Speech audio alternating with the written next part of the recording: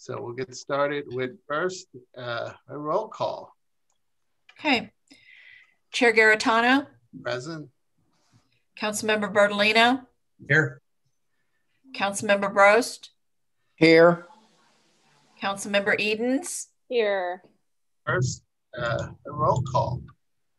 Okay. Councilmember Farmer. Here. Councilmember Bertolino. Here. Councilmember Brost. Who's Here. that? Someone on YouTube? Councilmember Edens. Sorry about that. Okay. Okay, I'm sorry. Councilmember Farmer. Here. Councilmember Flashar. Here. Councilmember Rambo. Here. Councilmember Remy. Here. All council members accounted for. Okay, great. Well, thanks. We'll get started. The next item is the approval of the minutes from the December 1st meeting. Is there a motion to approve the minutes? Made by Councilmember Edens, seconded by Councilmember Flasher. Sorry, Councilmember Farmer. I saw your hand go up as well, but saw Flasher's kind of beat you to it there. So we have a motion made to approve the minutes. Are there any comments regarding the minutes before we move forward? All right, all those in favor say aye. Aye. Any oppose? Any abstain? All right, the minutes are approved. Okay, next item is pertaining to public participation. I am aware, I know that we have some folks that are here to express some comment pertaining to one of the agenda items. So if you do wish to speak, this would be the time to do so in public participation. And what I would ask is if you can use the raise hand feature on Zoom, or if that is for some reason not working, indicate so in the chat. And if you could do that, then we'll be able to call on you and give you an opportunity to speak and share your thoughts. So at this point, I think I do see one hand up by Mr. Leaker, and then we'll come back and check if there are any additional comments. So Julian, I guess you will proceed with the, do we have? Julian? We have no Julian. You have. No, you got Rick. Julian, we have Rick. But I have unmuted Mr. Leaker, so he is available to talk. So Mr. Leaker, are you able to go ahead and speak? Yeah, I thought the conversation in the beginning was quite humorous. Going back to the high school picture, that was nice. I wish I knew that somebody else was on the line. Now I'm embarrassed. Oh, don't be. My year of graduation is not quite as old as yours. It's 78. So, but thanks you for look good for your age. rubbing that in, Mr. Leaker. I appreciate that. No, you look good for your age. You really do. Thank you.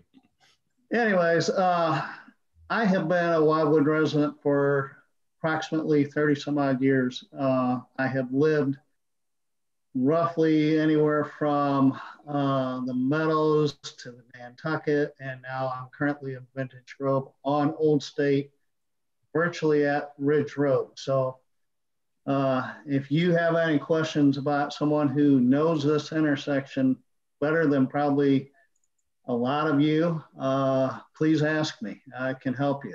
And I'll be honest, you can ask a lot of the council members. They know me. The mayor knows me. I shoot straight. I don't give a lot of BS. That being said, the need for something at that intersection is huge. I know that it's in the city of Ellisville. Believe me, I know that very well because the sign that says "Welcome to the City of Wildwood" is right at that intersection also, and is at the start of our subdivision. So our subdivision is right on the border of Wildwood and Ellisville. We are in Wildwood. Old State Road is become a very busy area. One of the things I think that you guys are trying to do is to put this walkway in between like the enclaves and all the way up to our subdivision, which I think is very nice. It's something that we need a lot because it's not safe to walk on Old State. B, that all being said, there's two intersections that really do need a lot of help, and one is Ridge and Old State, and the other is Old Spur and Old State.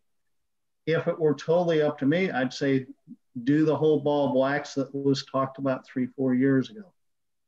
I know nowadays with the COVID and all that, money is tighter and priorities are changing and so forth. But I don't want you to think that just because this is theoretically in the city of Ellisville, that it doesn't benefit Wildwood residents, because it does benefit them a lot. They would probably, if I had to guess, I'd say it's 60 to 70% Wildwood residents are in that intersection at most times. And there's been lines of traffic backed up just trying to get a left turn or whatever. A roundabout is going to help. And that's what we need. We need some help there. I think it's also would be a little bit foolhardy to not try to look at doing this, especially if you can get Ellisville to put in 50% of the 20% share. It just, to me, makes common sense. So that, I guess that's about all I had. Any questions or anything else? Anything for Mr. Leaker? All right, thank you, Mr. Leaker. All right. Thank you. We will then move on to the next speaker. And again, I apologize if we're not following any specific order here. I'm just kind of reading down the list here. I see on the list Mr. Tim Cran. You'd like to speak? All right, Tim, I've unmuted you, so you should be able to speak. I can't, am I muted or am I speaking? I can hear you. My name's Tim Cran. I live in Crown Point Estates. We moved in 2000, so we've lived here for about 20 years. So I've gone through that intersection quite a bit. I like the proposals that came out in 2017, the two different improvement plans. We went through that and voted, not really voted, but expressed a preference for one over the other. And I realize that is a huge, huge undertaking, all the way to improve Old State Road from Pierside Lane all the way out to Old Fairway Drive, which would be wonderful. I still support that. But at a minimum, the improvement, just from Pierside to Ridge Road. As you know, that's the area where it goes from 4 lanes down to 2, and there are no sidewalks there. So I would like to see that be the next section that gets improved from Pierside, down to Ridge Road with a roundabout there. Obviously, what the previous gentleman just talked about, the traffic there with the school, buses, there's just a lot of, it gets backed up on Old State quite a bit, many times all the way back to that traffic light where it goes down from 4 lanes to 2. But I would think if it were that 4 lane were taken all the way up to Ridge Road where the roundabout was put in. And then more importantly, or not more importantly, just as important is the sidewalks. That's a section where it's very narrow. If you go through there any time of the day, you'll see either people walking or biking through that section. Especially since they've improved what I call Zombie Road, Lawlifer Road. There's still a lot of bike traffic that comes up through that intersection and then heads out towards Manchester. It's very narrow right there. And if you go look at it, you'll see the grass is actually trampled down now through that section for people that bike and walk through there. So there's obviously a need for safety to have the sidewalks there. So I'd just like to express my support of 1, the roundabout, 2, the sidewalks back to Pierside, and if at all possible, the full that we talked about back in 2017. So I appreciate your time and would appreciate your support in presenting this to Ellisville, the state, Wildwood, to get the funding to keep that on there. And I think, you know, if we don't, it's going to lose any traction at all with Ellisville and the state. So I think it's very important to get it on their list. So thank you for your time. Thank you, Mr. Cran. All right, next I see here Sean.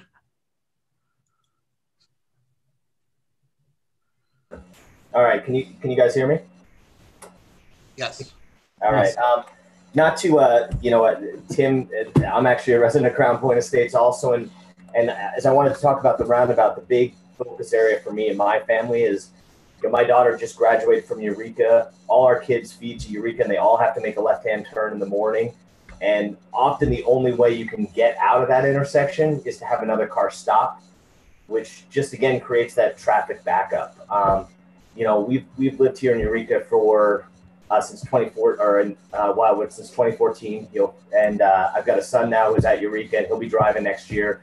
And you know, we have a lot of families that just make a right and go all the way around, just for safety's sake for their kids. So obviously, when the roundabout idea was first proposed, I was a big proponent. I know that there's a lot of financial considerations, but you know, I just again wanted to voice my support, and you know, something has to be done there to improve the safety, especially for the kids that travel every day. Thank you. All right. Thank you, Sean. All right, next on the list here, I see Jared Frank. Can you guys hear me?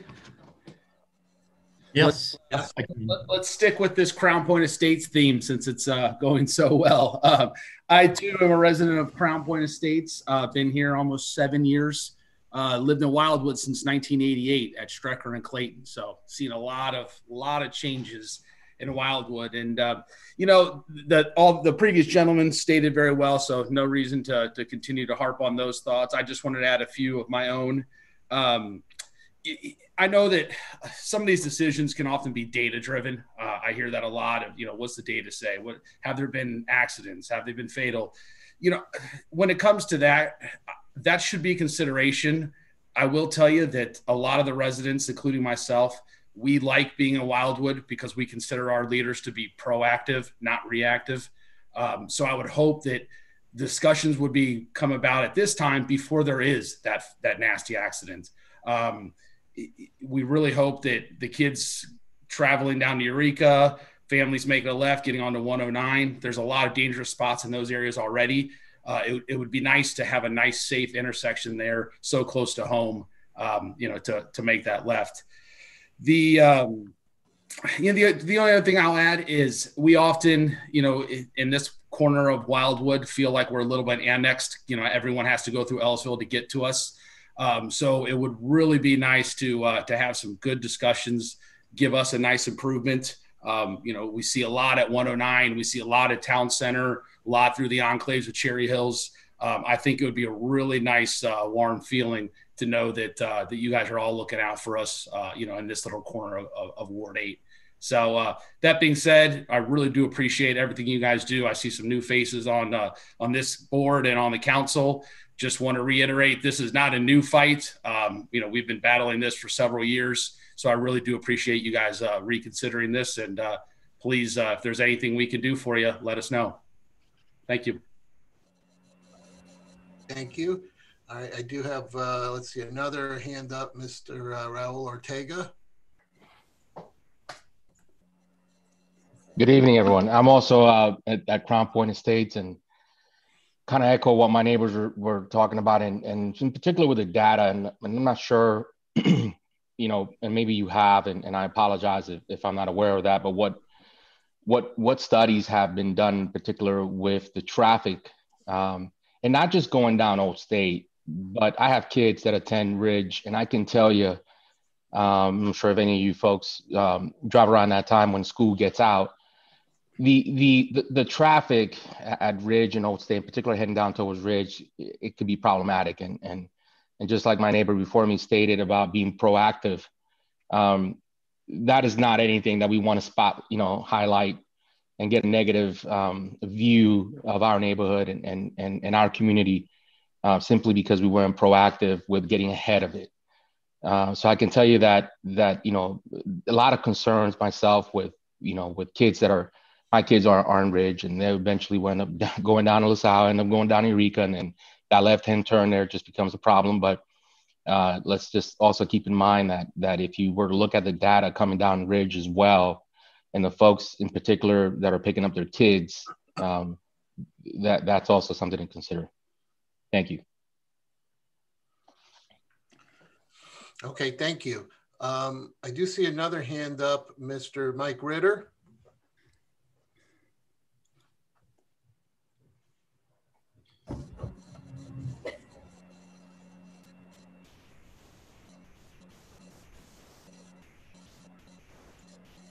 All right, so Mr. Ritter should be, where'd he go?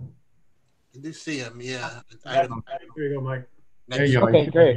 Sorry. Yeah, sorry. Yeah, my name is Mike Ritter. I too am a resident of Crown Point Estates, and a lot of the guys before me, just to reiterate what they said, and maybe just take it a step further in the sense of to describe to you of what it's like to drive, down Old State when you're approaching Ridge Road. I think particularly during those busy times, as Raul just mentioned, between the hours of 7 to 9:30 in the morning and from 4 to 6:30 at night, it's pretty chaotic in the sense of during that time. When you think about when people are trying to drive south on Old State Road, stopping at Ridge Road to try to make a left, those trying to make a left-hand turn from Ridge Road onto Old State Road.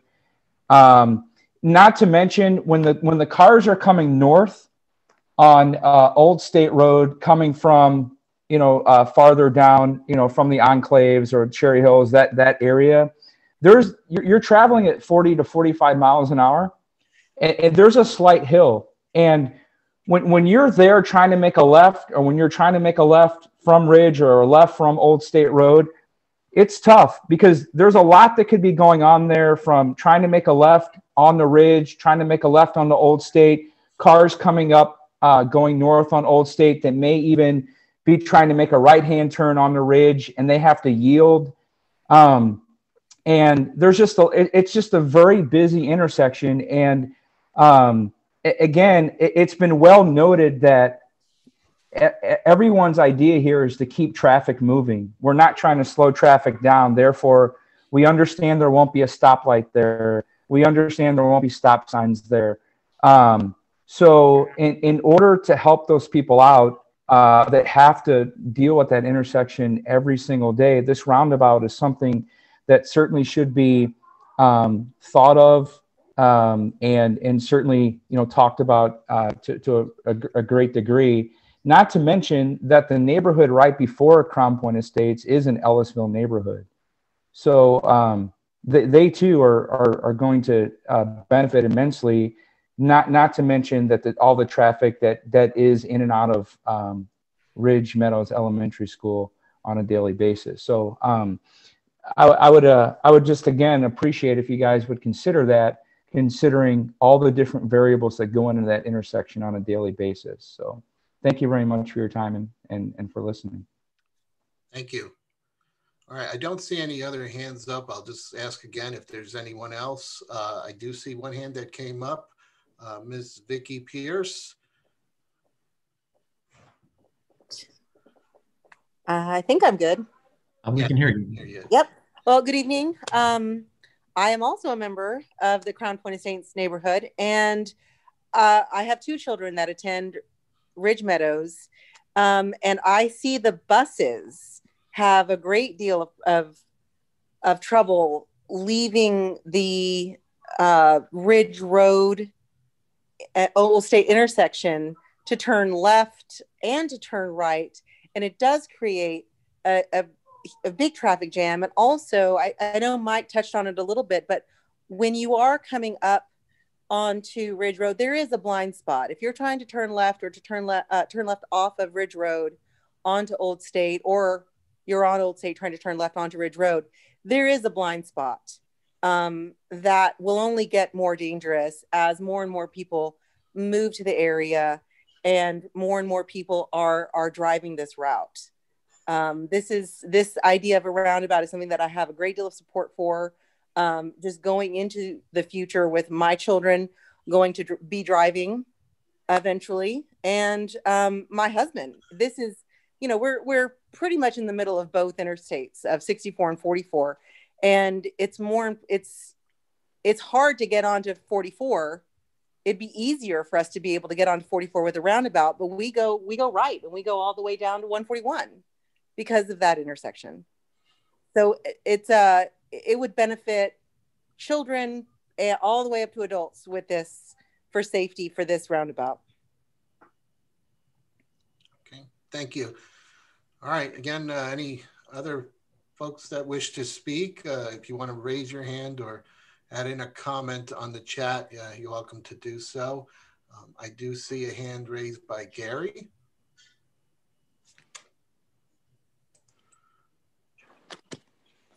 Gary, you should be unmuted.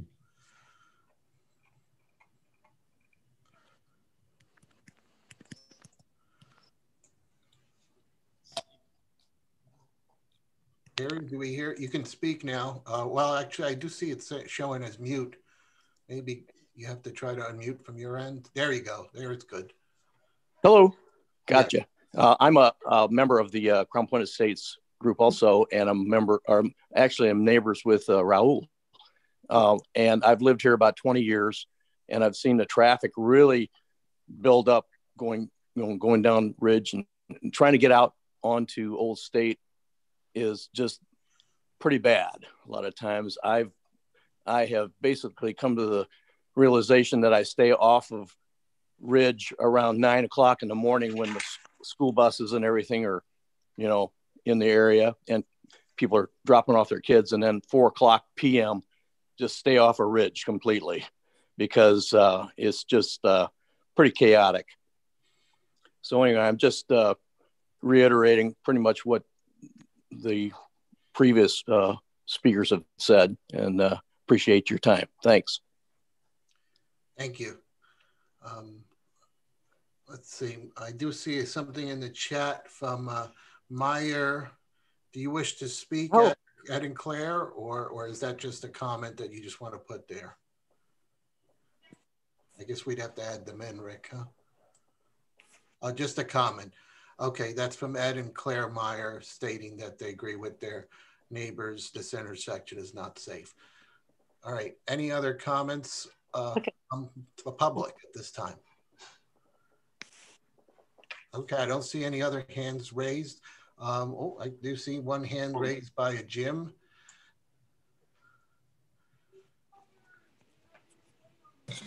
Go ahead. Can you hear me? Yes. Oh, very good.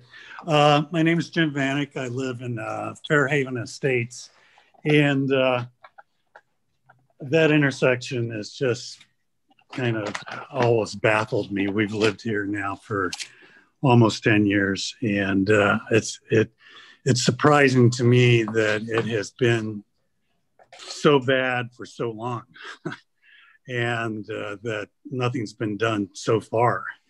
And it concerns me on a special level. I have a son who you've probably seen biking, most likely early in the morning or even in the afternoons.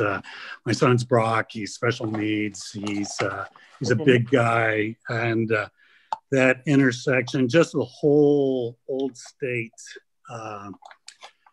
For anybody who rides a bike, or it's just a nightmare.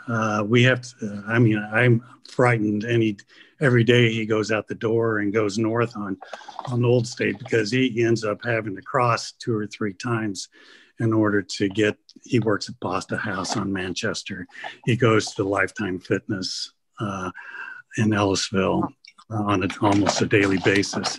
And so anything that could be done quickly to improve the situation at Ridge Road would give us a little peace of mind for him to be, to be able to safely ride his bike to work and to places he likes to go. And so Amiel benefit, of course, it benefits the pedestrians, it benefits the bikers, it benefits the motorists. I mean, there's so many benefits to it. I just hope that it's something that can be addressed fairly quickly, and whatever's decided on, that the construction can start fairly soon. We kind of missed, we got into the meeting a little late, so we missed kind of the pre-log or to the meeting. But yeah, anything that could be done to help that Ridge intersection would be appreciated by us. Thank you. All right, and Bearhaven Estates, just for awareness, that's in Ward 7 off of Old State Road right there. Yeah, any other questions or, any comments at this time? Any other final comments? All right, I don't see any other hands raised. Thank you so much for the comments. It's really nice to see the level of citizen engagement, even in a virtual environment, to be able to speak, during public comment here at the meeting. So thanks for that on behalf of the committee. We'll then now move into our agenda.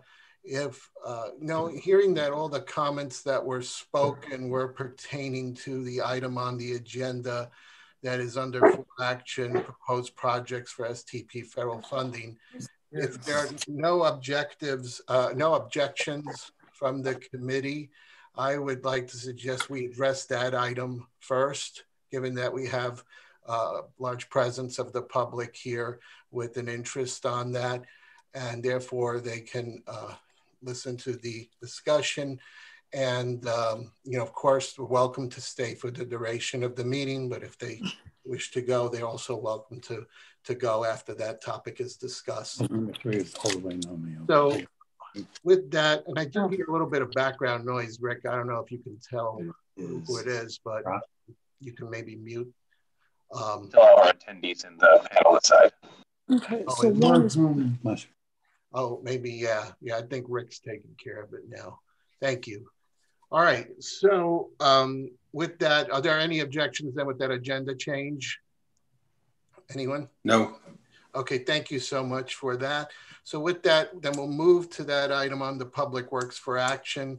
So we'll have number 1, proposed projects for STP federal funding application. Rick, do you want to go ahead and do the introduction on that?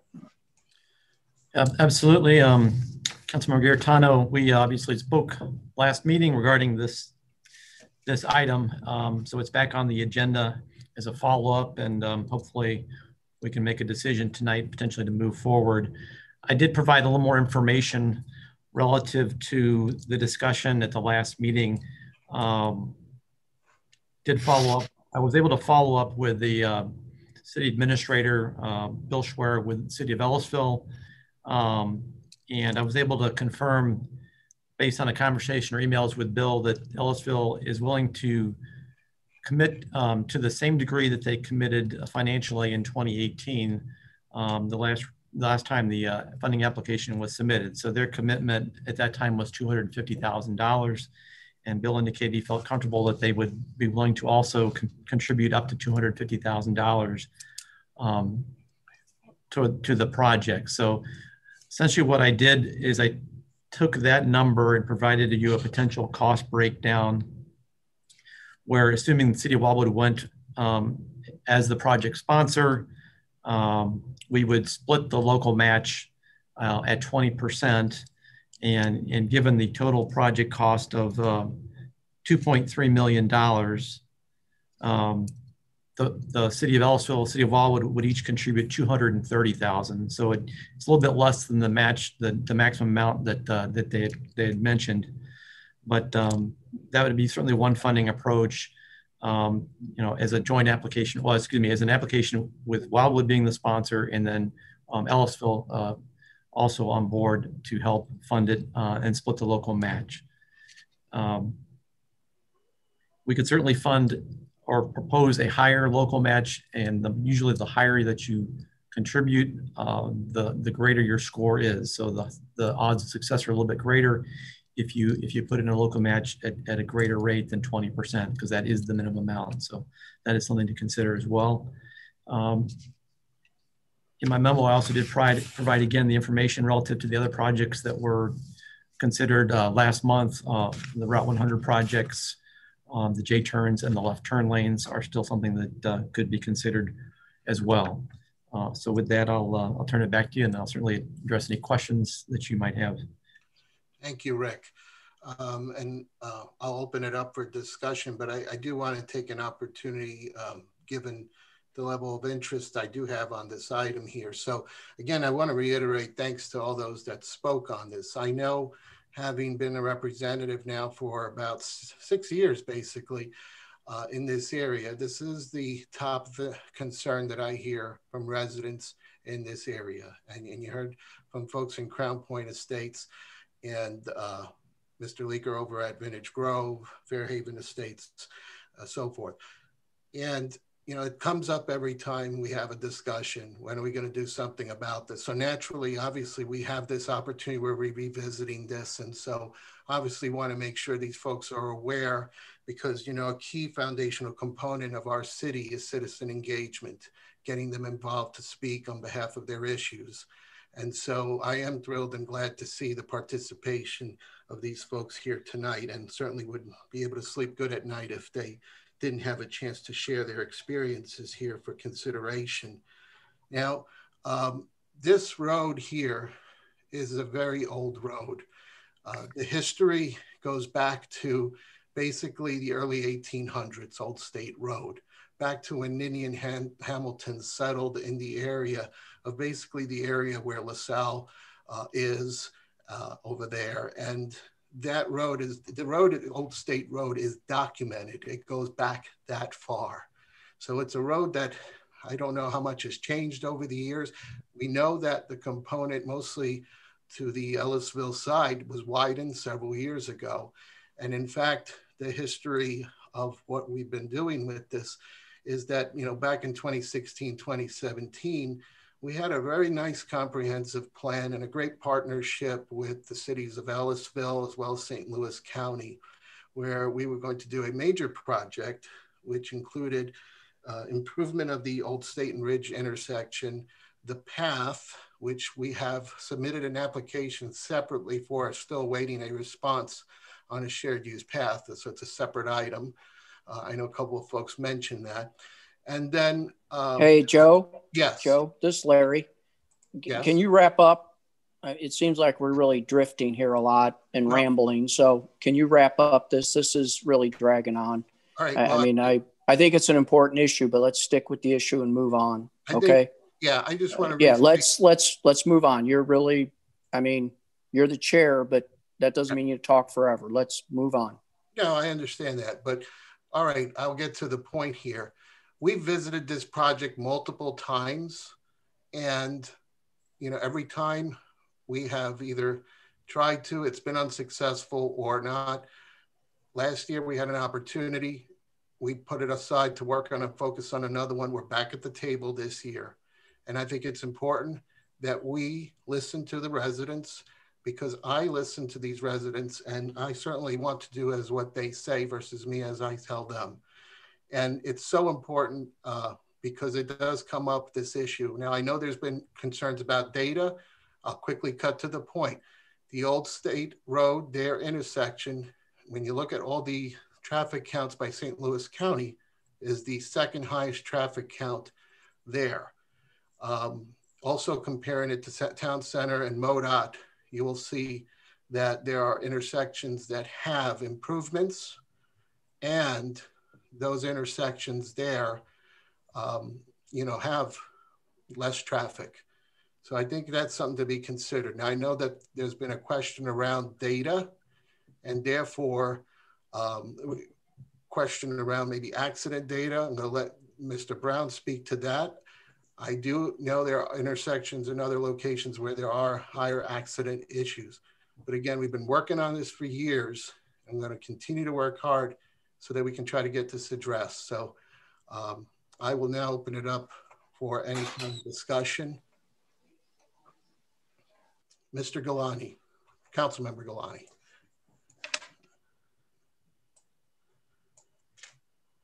Can you hear me?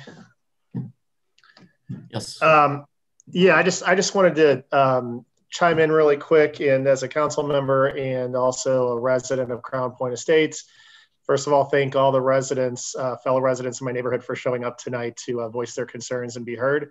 It's a great neighborhood. And then I just want to also reiterate to what they all spoke. I've been here for almost 9 years myself in this neighborhood. And I can attest to the fact that this intersection is not only dangerous from a safety component, but also more importantly from a traffic volume component. And it gets considerably worse year over year with the growth of the population in Eureka.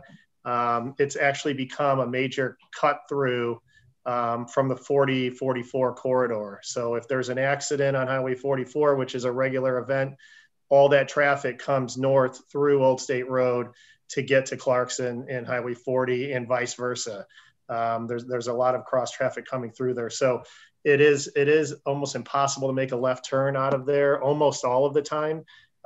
My daughter and son regularly have games in Eureka, and we literally make a right turn out of there and go further down the turnaround and come back the other direction to get to, continue on Old State to 109. So that is a major issue, and everything everybody said is 100% spot on accurate.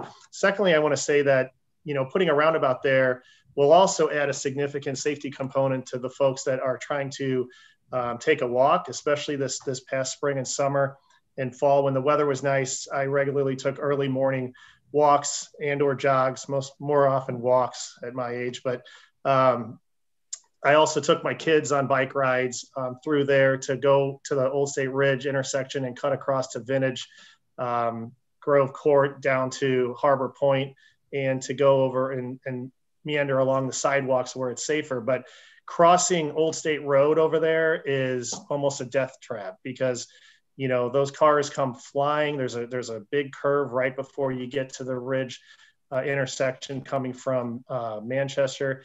And the speed of cars is well in excess of the posted speed limit there almost all the time as well.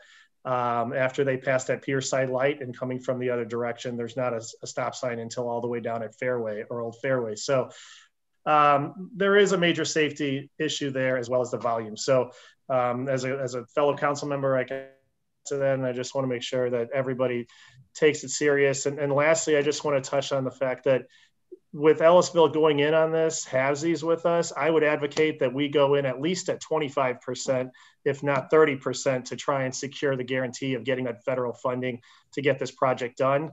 I don't see any reason to go in at the minimum number of 20 when we're only having to put up half of what we would normally have to put up in a normal situation. The fact that Ellisville's agreed to do that with us is phenomenal, and I think we should make sure we don't let it go to waste. So thank you very much. Okay, Councilmember Rambo. Yeah, I'll make this quick. The traffic congestion concerns come through loud and clear, as do the safety concerns. We can talk more about those later. What I really wanted to get to was, and I think I agree with Councilmember Jelani that the cost share partners makes this possibly a more attractive project. It's still a whole lot of money though. And I would like to ask Mr. Brown two questions. Number one, we've seen comprehensive quantified safety and accident data for Wildwood as a whole. And I don't know if that's public or not.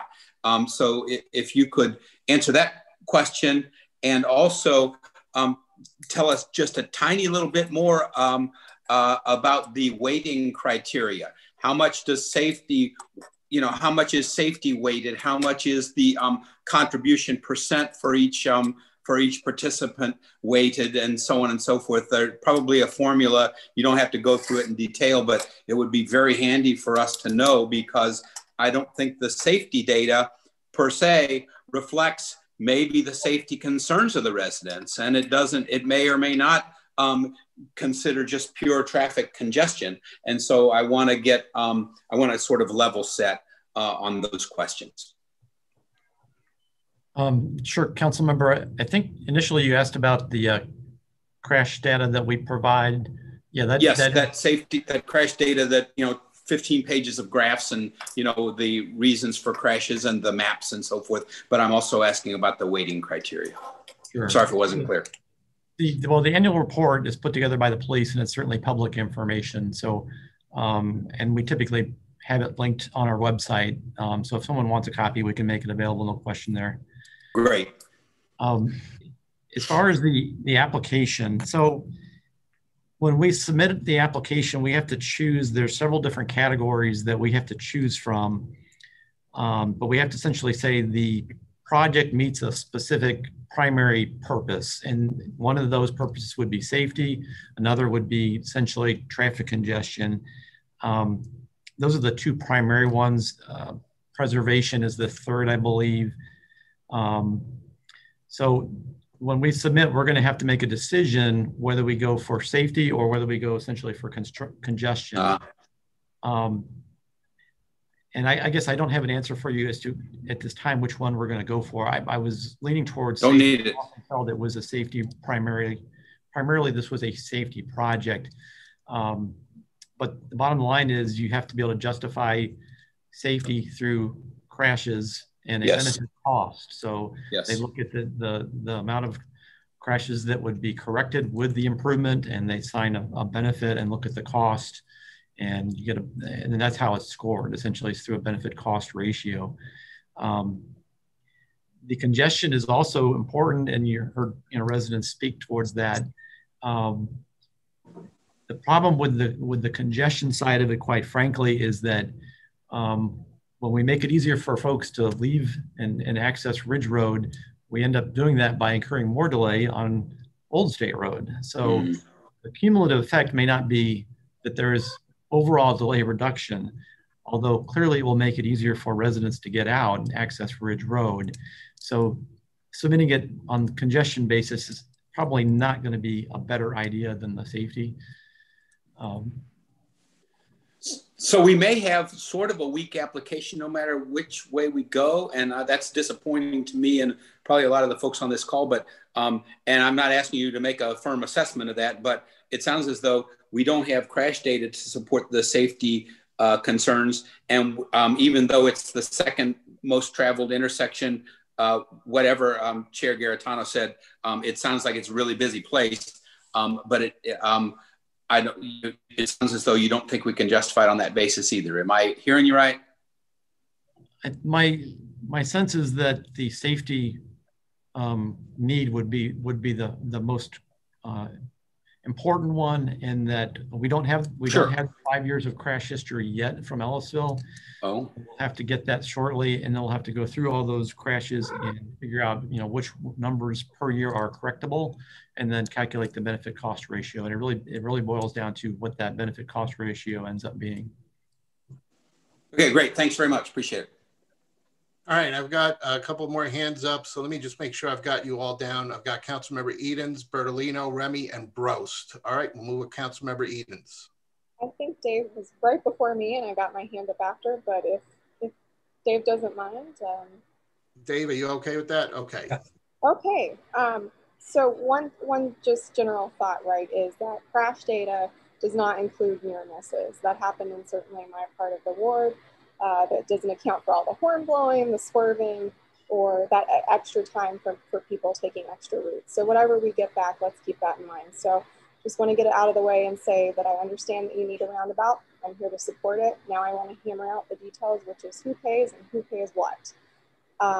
Unlike other projects, right, unlike those roundabouts on 109, we don't own the area that this is occurring in, or at least the majority of the land that would be redone to incorporate this roundabout. So that automatically makes it different. So if we want to increase the amount of money that we put in, then fine, let's have Ellisville go up to that $250,000 they committed. I mean, ideally, and I brought this up at the last meeting, right, the amount that we pay will be based on a portion of the amount that we own that is effective. Ergo, whatever that ratio is, Ellisville would end up paying more. The other thing that I have an issue with is when we split total cost, that total cost doesn't just include construction, it includes the land acquisition and easements. In other words, Wildwood taxpayers are paying to buy easements for land in Ellisville that we will not own after this, nor do I want to own it. But the point is, we are helping to pay for Ellisville to buy land and to own and maintain in the future. So what I'd also like to see happen is that we are responsible for the easement that we would have to buy. I think it's at least one parcel. Ellisville is responsible for their easements. That's taken out of the total project cost. And then I'd be more amenable to halvesies because right now I'm not. You know, the other thing too is that, you know, if you're not familiar with my ward, I know we have a lot of attendees. I'm Ward 2. And so I border Ellisville, I border Clarkson Valley, and I also border Chesterfield. So I want to make sure we get this done for you, but when we do it, I don't want to make a statement that sets us up in the future for, hey, do you have a public safety problem in your community that you should be responsible for? Don't worry, if we need it done, Wildwood will pay for it. I don't ever want to set that standard going forward. I want to be a partner of Ellisville, but I don't want us to pay more than we have to. And I'm certainly not okay with contributing towards easements in another city. So I'm not going to hold it up at committee, but before we would get to a final vote, that would be an issue for me. And so I hope we can go back and reapproach Ellisville. So if we want to put more money in the pot, I know Michael suggested it, not a bad idea. I'd like that to go from the money that Ellisville already committed, which was $250,000, not the $230 on the table, because again, this is not a normal matching fund program where it's just us that's matching the money. We now have another city involved that owns most of the land. So that's what I've got. So Rick, is it possible to go back and deduct the easement costs before we split? So I'm just really dealing with construction. Well, I think ultimately, this would have to get ironed out between the city of Wildwood and Ellisville through an agreement. I think, you know, as far as the application goes, again, Ellisville committed $250,000. We could bump up the local match and account for the whole 250. What I was proposing was 230. Because it was nice and it was clean and it put us right at 20%. If you actually go to 250, if I did the math right, that's a $500,000 total based on a $2.3 million project is 21.7%. So it doesn't make a huge difference over, you know, for the overall local match. But we could certainly do that. I don't believe I have any reason that I have to round to the nearest, you know, percentage or 5 percentage points or anything like that. So I could bump it up and we could base it on 250,000 from both communities if that's what the committee would like to do. Oh, I don't mean from both communities necessarily. I understand the point of increasing the percentage for the application, but then we're still paying the same amount for less that we legally are responsible for. And that's where my hang up is. So no. I'm not okay with that. I guess I would just point out to you again that, quite frankly, Old State Road is a county roadway. So, I mean, we're both paying for easements for the county's roadway, and that would be actually who the easements would be acquired for. That wouldn't be for Wildwood, it'd be for St. Louis County. But I'm talking about the fact that it's still on the Ellisville border. The houses that we would get the easement from are in Ellisville. I guess I just wish some of them would be Ellisville, some of them right. Like Wildwood too. Right. I couldn't tell you exactly, but some would be both, right? Yeah. Okay. Hey, Rick, maybe to help with the conversation here and just a quick point of information. What is the deadline for you to submit the application, just so that we can either determine how much either conversation or if we're going to have to make some kind of decision tonight? The submittal date for the application is February 11th. There's a little bit of time to still wrestle with some of these issues, but not a lot of time, quite frankly. I need to put together a resolution if we're going to move forward that has to go to council, and that would have to be approved by council. There are two council meetings between now and February 11th. And I believe you do have one more committee meeting before that time as well. And I have one more question, if that's okay with the chair. Yeah, you can go ahead, please. Yes. So if there would be any change orders, would that be split based on the 50-50 in the future? All I could commit to you, council member, is that ELSA would commit no more than $250,000. So I wouldn't expect that they would contribute towards change order costs. Okay. Now, if we went at this with the match that I had recommended to 230, then in theory, we still have $20,000 to put towards those kind of things. So it really depends on how we approach it. I think if we put in 230 for starters and there were change orders, yes, they would probably, I'd like to think that they would contribute up to 250,000 total.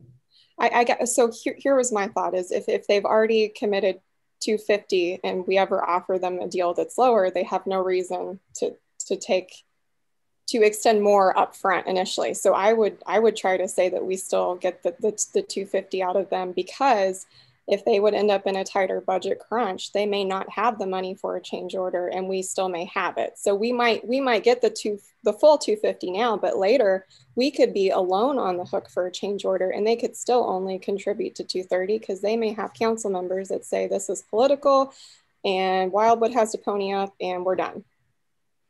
So my thought is get the full 250 now. And then if we have to absorb a change order, we can, but maybe we can have that upfront conversation of if there's a change order, let's split it. I'm just afraid that council is going to say, yeah, you know what, we said 230, you took it, we're done. Yeah, understood. I can certainly change the local match to be 250 each if that's what you like. No, I mean, we continue with 230, they continue with 250. I'm not proposing an even split. And then I'm proposing that if they can't split a future change order that we do, because it goes back to the principle of even though it's a share road and it's our residents, they still own a section that we don't. You got that, Rick? Because that's something you can talk with them about and see where, you know, what flexibility they have, or do you have some thoughts on that? Well, I'm certainly open to following up the dialogue with the city of Ellisville. That's not a problem whatsoever. Again, what I would say is that this would have to get ironed out in an agreement that ultimately would stipulate all those details. So it's difficult to get too far into the weeds at this point, because neither party has really made really formal commitments that are very much detailed beyond, you know, talking about the maximum amount that they feel they could contribute at this time. So I don't know that Bill himself is going to really get too far off on the ledge here. If I start talking too specifically about this and that and what could happen in different scenarios, but I'll be glad to follow up with them. I do see, and I'm going to go to Councilmember Bertolino again. We want to keep this moving here, but City Administrator Steve Cross, do you have something quick you want to jump in on? Yes. What I would like to suggest is, it sounds like Rick's previous conversations with the city of Ellisville has been with the city administrator. So I'm going to get involved so that we're talking city administrator to city administrator. So Rick and I together will give that gentleman a call and kind of see where he stands and talk about change orders. And because if we don't get a firm commitment from them or whatever, then, you know, we're spending a lot of time for nothing. So I'm going to join Rick in that call to the city administrator of Ellisville and see where things stand. Okay, thank you for doing that. Now, hearing that Rick said there is a little bit more time and we do have another admin public works, maybe we can just focus on maybe what kind of direction we want to give Rick as far as any further discussions. You know, obviously open to any opinions as to what it is, like Councilmember Eden said here. So Councilmember Bertolino, do you want to go next? Yes, thank you. Let's not lose sight. The proposal from the Public Works was not only for the Old State roundabout, but it was also for the J-turns and on Route 100 at Pond and T, and it was also for the J-turns at a number of locations down 100. Those are very definitely safety hazards. We have safety data that says we've had deaths at those intersections. And for years, we have been promising folks on that route that we would make some adjustments and make some changes. And we finally got the state on our side on that, and they've done a proposal. However, by Rick's estimates, the J-turns at 100 for T and Route T and Pond Road would be 2.7 million. That would be about a $500,000, $500,000 match from the city. And the other turns on going down 100, those others are estimated at about, what did I say, Rick, 240 or 2.4 million or something like that. That's another $480,000. So we're looking at over $1 million in matching on those other two projects. I don't think we can afford to go any higher on our matching on the third project, although I think we ought to support it. Let's go for it. Let's do it. But let's not lose sight of, we've got two really big projects down 100 that really do have safety implications that are paramount, as well as this one with this roundabout in T. And I'm really for this roundabout. I want to see us do it, but I don't think we should put any more money into it. I'd like to make a motion at this point that we move the final decision on this to the next meeting, and we ask Rick to go forward with any discussions with Ellisville. That seems if we can raise their portion at all, and Steve Cross be involved in that. But I am very much in favor of adopting the recommendation, but I would be willing to give it one more try with Ellisville, see if we can't raise their amounts. That's my motion. So, Dave, I'll second that. I think we should go ahead and have that conversation with Ellisville. So we have a motion on the floor. Any discussion now on the motion regarding postponement? Let me see. I see Councilmember Brost. Yeah, I guess with respect to the discussions with Ellisville, is I think if we're going to go into this, we need to both go into it with no cap. If we end up, if they're going to say a cap of 250, and if we took the same position of 250, then the project crashes. I think we both have to share in any cost overrun or excess, whatever, because it is common to run into those situations. So it sounds like we need to go into that as equal partners. So specifically with respect to the motion, that would be a comment. And I have other comments, but it's not related to the motion. Okay, thank you. Okay, thank you for that. All right, any comments related to the motion? Council Member Remy. Yeah, just a quick question regards to the motion. So I'm not really in support, I don't think, of delaying this in the respect of pushing it back to the next Admin Public Works meeting, only because February 11th as a deadline for a grant is coming sooner than one might expect. And my only procedural question for the chair is, if we wanted to move this forward to council tonight, there's nothing stopping us that at the council meeting, Mr. Brown could then present the Ellisville dialogue, or sorry, Mr. Cross, the Ellisville dialogue at that time. And therefore it doesn't have to hinge and wait on an Admin Public Works meeting. It could move through council, and we'd have to have had two meetings anyway with that bill to begin with. And so that would afford us the ability, the time to be able to do this, but not have to do it at this meeting, but actually expedite it so that we afford, if we're going to get successful with this, that we have the most time to write it in that fashion. So I don't support Mr. Bertolino's proposal for that reason, if that makes sense. All right, and you did have a question for the chair. I believe Mr. Bertolino's intent, and second then that, is that we hash it out in the committee to try. It seems like there's still a lot of questions here, and so the intent, I believe, was to try to get the committee to hash it out so that when it is sent to council, it is in a more finalized state. Typically, that's what we try to do in committee. But I did see a hand come up. Mr. City Administrator Steve Cross, you want to say something? Just something real quick, and I've said this before, and I don't want to sound like a broken record, but I just want to remind you all that there is a strategic plan process going on right now. So, you know, the discussion that you're having with the committee now is good. I don't know if the strategic plan is going to be discussed at next Monday's council meeting. I had a conversation with the mayor today. It's a pretty full agenda. And there are other items, including a closed session that he wants to spend time on. So we may not address the strategic plan, specifically the prioritization of the sub-goals. But when that all comes to light in terms of what you all as council members have decided is going to drive whether this project moves forward or not, depending on other priorities. I just want to remind you that nothing is in concrete now until that strategic plan is put to bed. Okay. Okay, thank you. Thank you, Mr. Chair. Councilmember Rambo, do you have a comment related to the motion on the floor? No, I have a couple of just general observations for Mr. Brown before we move on. Okay, thank you. All right, seeing none, just one question I have for Director Brown.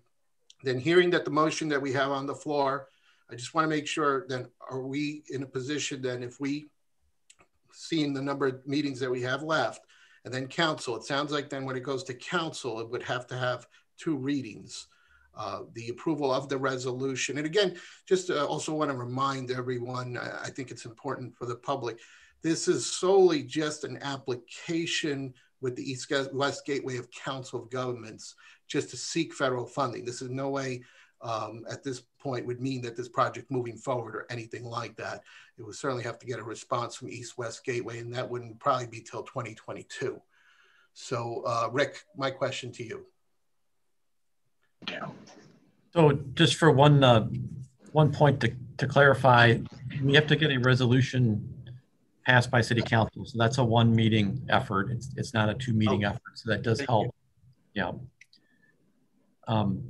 What else was your question, or what? No, that's it. Knowing the dates that we have, then it sounds like we can get this to, if the next Admin Public Works Committee meeting has this on the agenda, we get the information that you've been asked from tonight, as well as if there's any other comments from folks, whether you want to ask them after the meeting with Mr. Brown or at the meeting here. You know, I believe Rick has now an action item list of things to follow up on to try to see if there's a way we can.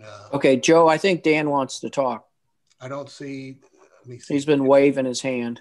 You know, I apologize. I did not see Dan because my screen was not showing him. Thank you for calling him out. He's on the next page. So Dan, go ahead. Yeah, first off, no worries. I'm affected by this roundabout or proposed roundabout big time because of where I live. I drive past this all the time. So I'm in huge support of this as someone who has had to swerve and things like that while driving past Ridge Road because people are stopping suddenly to make a turn or whatever it is. Having said all that, we're talking about the motion right now. I actually support Mr. Remy's proposal of not pushing this back any longer. Let's start moving this thing forward, get it in front of the council. We can have some debate there. I just think that the time crunch is a concern to me as someone who wants to see this move forward. And I'd like to get it moving in the right direction as fast as possible. Thanks. Okay, so Councilmember Edens, you have your hand up. Is this related to the motion on the floor? Yes, I was just going to say that my experience as having been on council is sometimes if things don't get ironed out in committee first, that council just ping pongs it right back, which there wouldn't be time to do necessarily. So as long as there's time to get it in before that grant application, since it is a resolution and doesn't need 2 readings, I'm just afraid we're going to get there. We're going to have a work session. And then if council has one more question, there won't be a time to email Ellisville. Whereas if we get, you know, that agenda out, we still have time to get questions when that work session is public before we get to the 11th hour. And I just want to make sure that this application gets done. And I totally get where Councilmember Flasher is coming from. I'm just afraid that it would have the opposite effect than intended. Okay. I'm just worried about that. All right, Councilmember Remy, you have your hand up. Is this on the motion? It is, although I'll respectfully disagree with that idea, I think actually the advantage of getting it to council is that we can actually discuss it. We can bring this information to the table, and if in fact it needs to go back to Admin Public Works, we're not actually delaying anything, because it would, if we're going to go forth with a proposal next month to see it again, we're not delaying it, but what we're doing is we're actually dialoguing and affording the rest of the council. I hate to be in a position that at the Admin Public Works meeting in February, and then the first meeting, which is the only meeting that we would have before this, that in fact there may be some questions or concerns that would actually punt it back to subcommittee, or want to delay it at council. You're going to miss your February 11th window. And so by bringing it to council now, you actually would hopefully accelerate the back and forths, because now if there was a need to come back to us, it would come to us regardless of what we're doing tonight.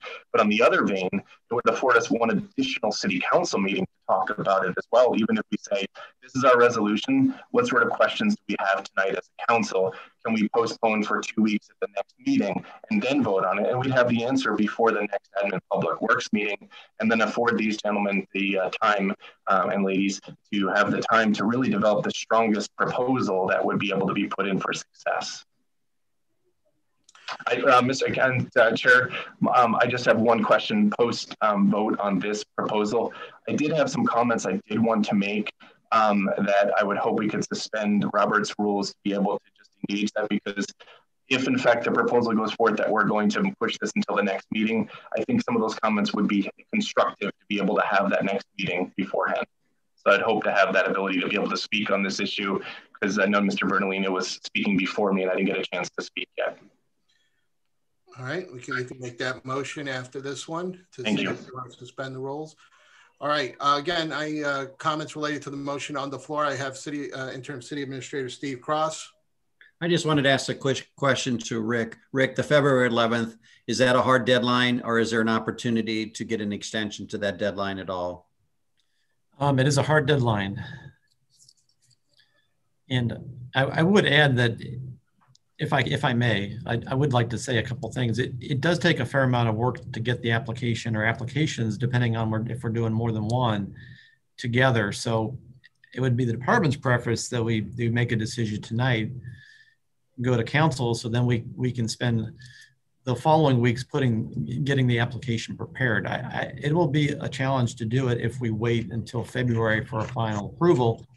And we'll have to get everything ready to go and make some assumptions, and then pull it together over the last few days. I'm not saying we couldn't do it, but it certainly would be preferred from our perspective to make a decision tonight and then move it forward to council if that's possible. Okay, thank you, Rick. Councilmember Bertolino, you had your hand up. Yeah, thank you. Yeah, given the discussion, thank you, Dr. Remy, that good points. I'll withdraw my motion to postpone.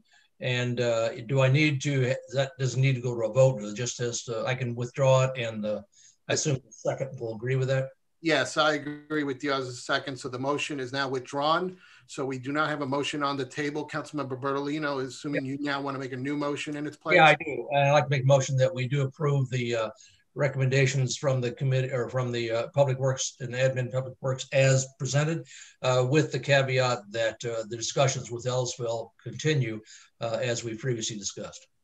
Okay, and I would assume that also includes the feedback, like questions that Councilmember Edens brought to the table here, those part of those discussions with Ellisville.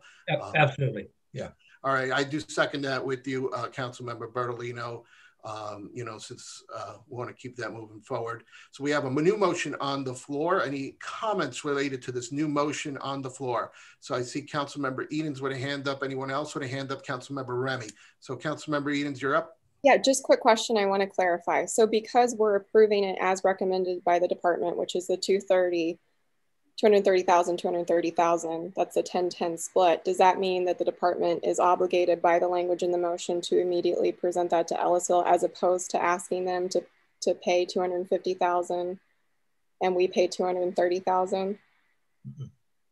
No, I guess how are we presenting this if we approve the language as is?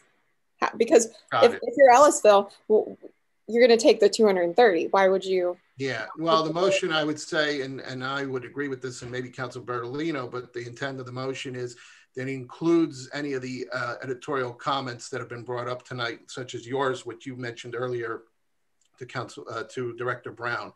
Councilmember Bertolino, are you in agreement with that as maker of the motion? Yeah, if I was talking to Ellisville, I would say the 230 is our ante, and let's negotiate from there. Got it. Councilmember Edens, is that okay with you? Yep, because that means I can support this. So thank you for clarifying the language. Thank you. Councilmember Remy, you're up. Perfect. Well, I will first say that Councilmember Edens can do all of my negotiations anytime. Take me to the mall with you, no, I'm kidding. Perfect. So I guess I get to talk exactly what I was hoping to talk about, since it's actually relevant to the motion as it is. Could I share my screen if that's okay, please? And then, Chair, what I would hope to do is I have a couple questions. I have 3 questions for Mr. Brown, and then just a couple comments, and I'll try to be as quick as possible. All right, thank you for your consideration. Go ahead and share your screen. Okay, it says disabled. Oh, here we go, hold on. So first and foremost, I want to thank Mr. Frank, Mr. Leaker, Ms. Jim, Sean, Gary, Ms. Pierce, Leaker, Mr. Crahan, Ortega. I think that their comments and all the comments that were submitted, oh, I'm still disabled from sharing, guys. That would be Director Brown. Is that a setting you have to change to allow sharing of the screen to Councilmember Remy? I'm looking at the settings right now, Mr. Iartano. Okay. You go to security, that area right there, and it just will give it. It says share screen. You just have to make it checked.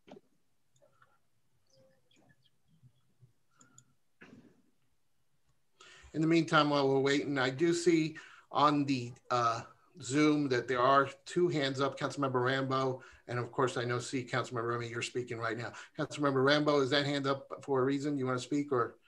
Yes, yeah. All right, hold off. We're going to come back to you. I just asked a question if your hand is up. Yes, okay. I'll come back to you. Councilmember Remy, are you still waiting on the sharing? I still am. I can talk in the interim while, well, I should say, this has been a really, really good dialogue, I think, for us moving forward. And I think it's going to afford us the opportunity, as the City Administrator Cross had mentioned, for us to work on prioritizations, because I think that perhaps this example is a great example why moving forward, we're going to have to develop a good triage system between council members and city and directly evaluate some of these issues. I'm still waiting for my screen, so I won't try to bloviate for too long. Oh, perfect. I'm good. Okay. Should be able to do it, Councilmember Remy. Thank you. So I did want to show a couple things real fast, and then I have 3 questions for Mr. Brown. So for the public that doesn't understand what we were talking about, this is the annual crash analysis. And this is from 2019, and I was fortunate to go through that. We have it all the way back about 5 years now. 2016, I think, is the first one I looked at, 17, 18, 19. And Mr. Bertolino, I'm sure, knows this well because this is probably representative through his community. I had the ability to talk today to St. Louis County and police department and wanted to understand a little bit more about this. And what I found really interesting is this is a really comprehensive crash report. And what it tells you is it tells you the highest locations and what some of the causes for those crashes include. And what I found really interesting is this crash density, certainly, that you're going to look at right here on the screen, is from 2019. And as one might imagine, certainly Highway 100, Manchester Road, and 109, especially over that by the VA area where there's going to be a roundabout put up soon, certainly has the highest crash density. And then as we look towards this Old State, you're looking at this blue, that's between 1 to 4 crashes over the entire year. And actually, when you go back and look at this area over the 5 years, in fact, there's not that, thankfully, there's not more than 8 crashes over that time frame, at least when you go back and look at that, which I think is really nice in the respect that we talk a lot about public safety, and fortunately, Ms. Council Chair Iartano said this is the second highest traffic count, which means our denominator for numbers of cars that are traveling is really high, is a larger number, and your number of crashes is actually low, and so therefore your ratio of actual traffic passed on that road against crashes makes this intersection, ironically, more safe than one might expect. It doesn't mean that it doesn't make it nerve-wracking or make certain problems with traffic flow. When you go down and look at the number of crashes by location, as reported in this document, Certainly Old State and Ridge Road were not included as areas that had a crash, at least in the past year. But frankly, there's two other locations that are a little bit closer to 109 where you would find the crashes and when they occur. And I'm just going to scroll down for folks to just see this because I think it's important. This is with injuries. We don't ever want any of these to happen. There was certainly one that was prior to that location right there on the map. And then finally, the last thing I'll just show is the sad piece, which is the fatalities that we see. And as one might expect, most of them all, unfortunately, right at where we're going to have the roundabout with BA on 109 and then certainly on 100. Thankfully, Old State has not had one until you get right towards 109. And in this report and in the past 4 reports for safety purposes as it relates to crashes, Captain Mundell and others from the police recommendations did not list Old State and Ridge as an area for safety concern that would need the prioritization for some sort of mitigation or intervention at this time. So that's a good thing. That doesn't negate the fact of Mr. Frank's comments, which I fully support, is you always want to be proactive. The question we have with limited funds is whether or not we need to be more proactive with some of these other areas that actually are seeing, like Clayton Road right now has the highest increase in the past few years, unfortunately, of serious crashes. So Mr. Brown, to that point, I just have 3 questions and then a comment. So what prioritizes if the last bunch of crash reports for safety purposes didn't list this location as one of those locations? Why are we prioritizing this location specifically over areas that have higher safety concerns as it relates to reported crashes? And I fully recognize that if you don't report your crash, it's not going to be counted. So this crash report, as previously mentioned, may have some bias with underreporting, but at least it's not serious enough that there was an automatic reporting by EMS arriving on the scene. So what prioritizes this location specifically for you? Is that a yeah, I wanted to understand exactly why this location. Well, I think, as I tried to explain earlier, it's not just safety. It's congestion. It's accessing Ridge Road from Old State Road. It's the difficulty folks are having making turns onto Old State from Ridge Road. So it's not strictly a safety concern.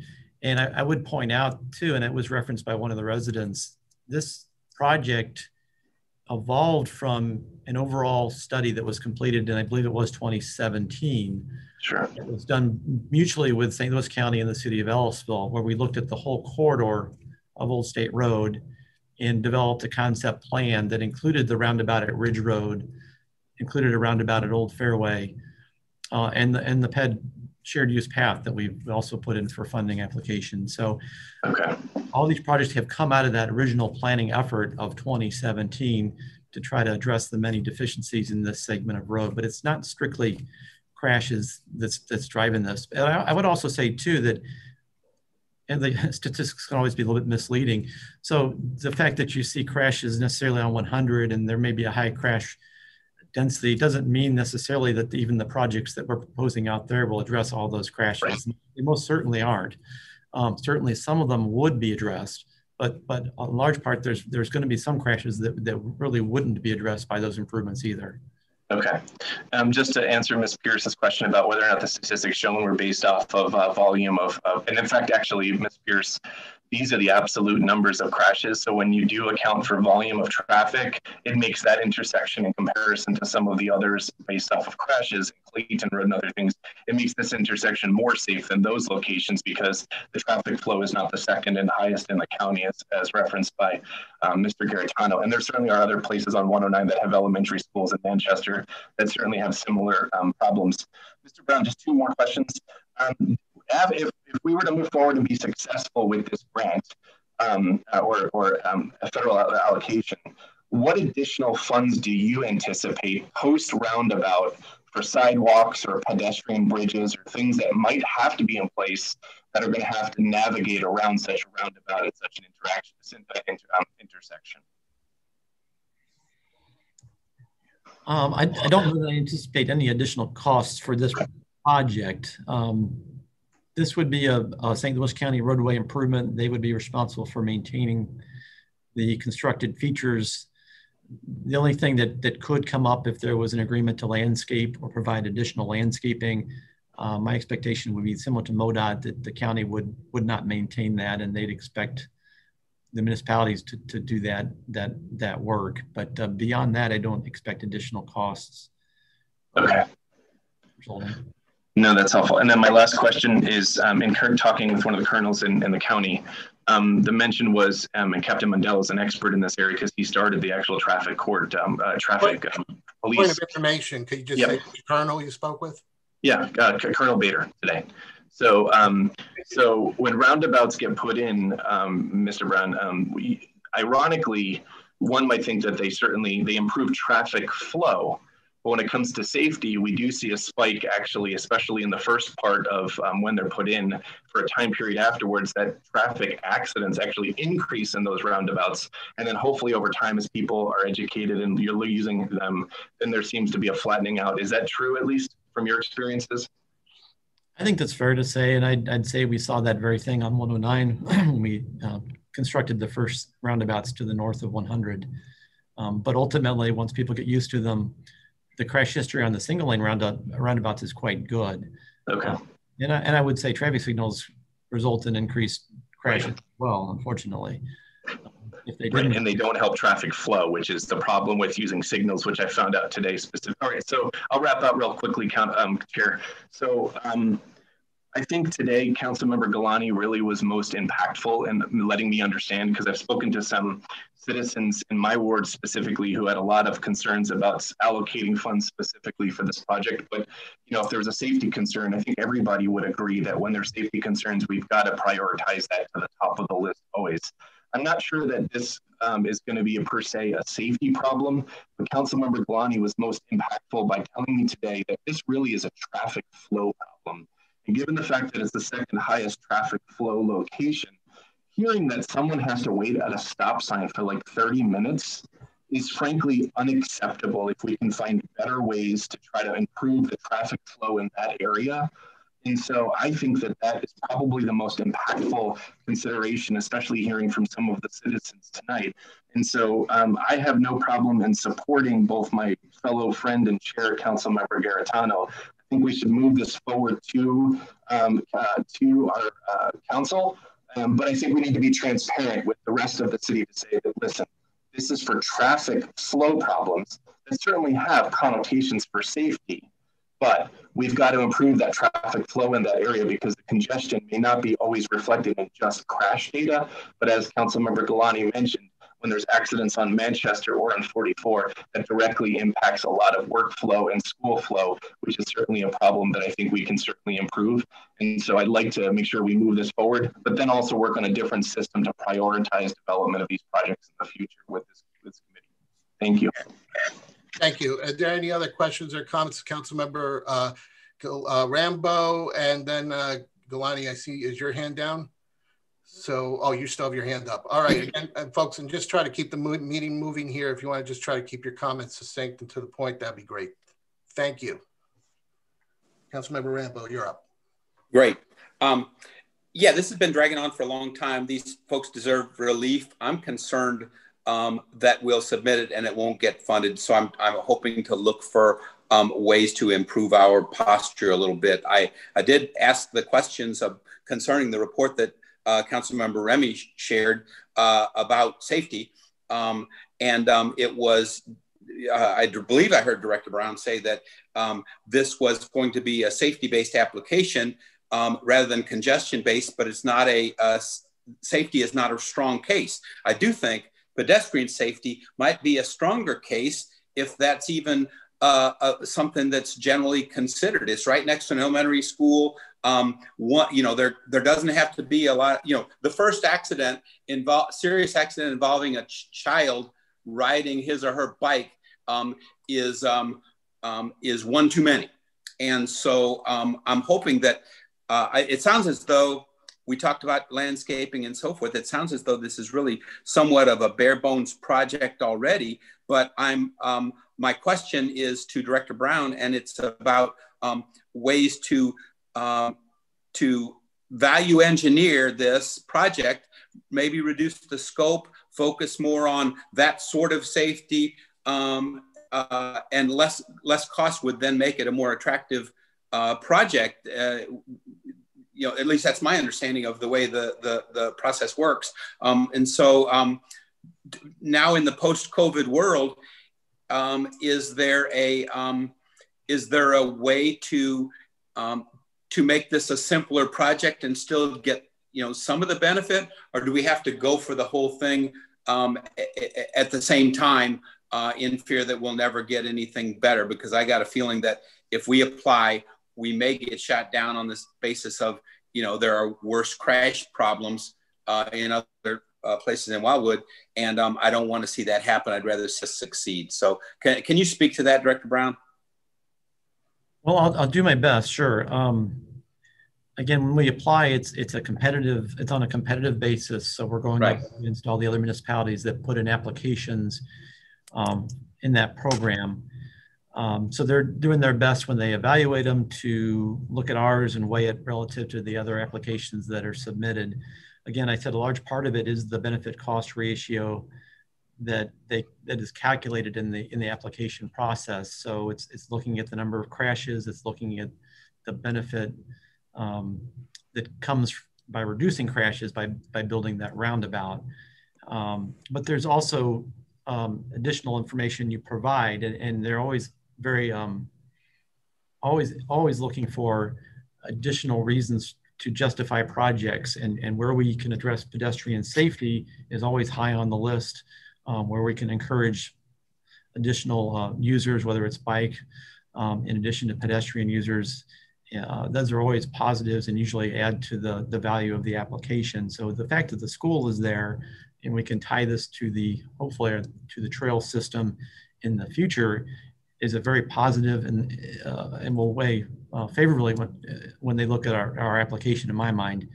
The fact that we've also done a planning process, albeit it's been a few years now, but we did go through a planning process with St. Louis County and with Ellisville, also weighs in our favor as well, because they look at all those things, and those questions are asked as part of the application.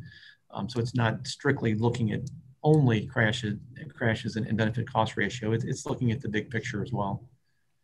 So I'm asking if there's any way to apply the 80-20 rule and get most of the benefit for quite a bit less money.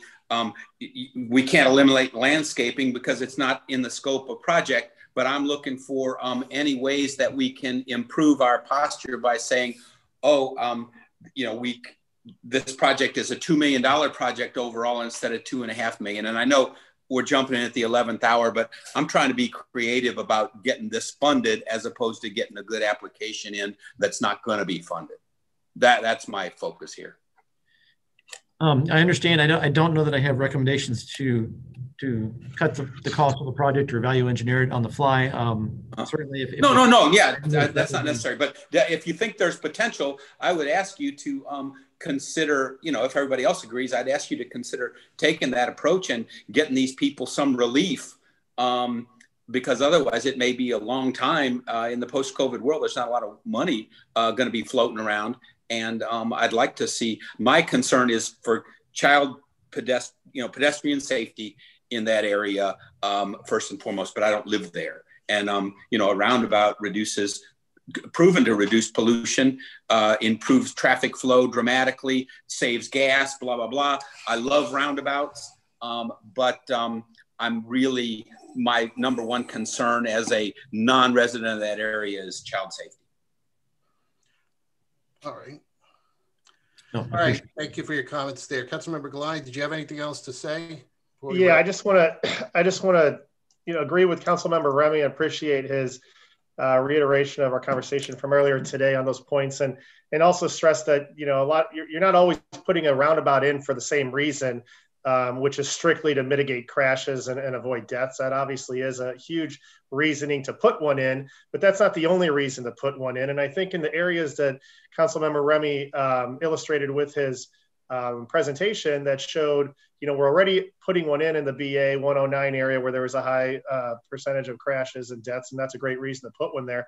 And The other area on 100, obviously, you can put one in there. So where it showed a high degree. So where we are, you know, the pedestrian safety issue and the school being there, I think are huge reasonings to illustrate to the aid program why it's a safety concern. I think Rick and Mr. Cross can do a great job at doing that.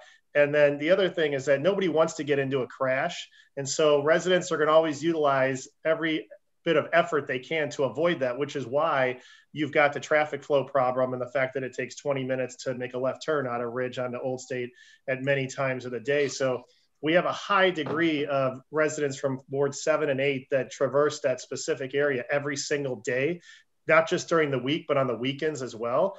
And the congestion is literally unacceptable. And so many other residents of Wildwood go through that area as well, aside from the people that have to use it every day. So I think there's very much the reasoning to advocate this to get done and the funding that we can secure for it, because it's going to have a massive impact on, you know, a high percentage of residents of our city for a multitude of reasons, and safety being a huge portion, but also the traffic flow and the volume. So I think that I appreciate the committee's desire to move this forward. And I think we can get it to council and be able to talk it through and get those other questions answered and get this application turned in.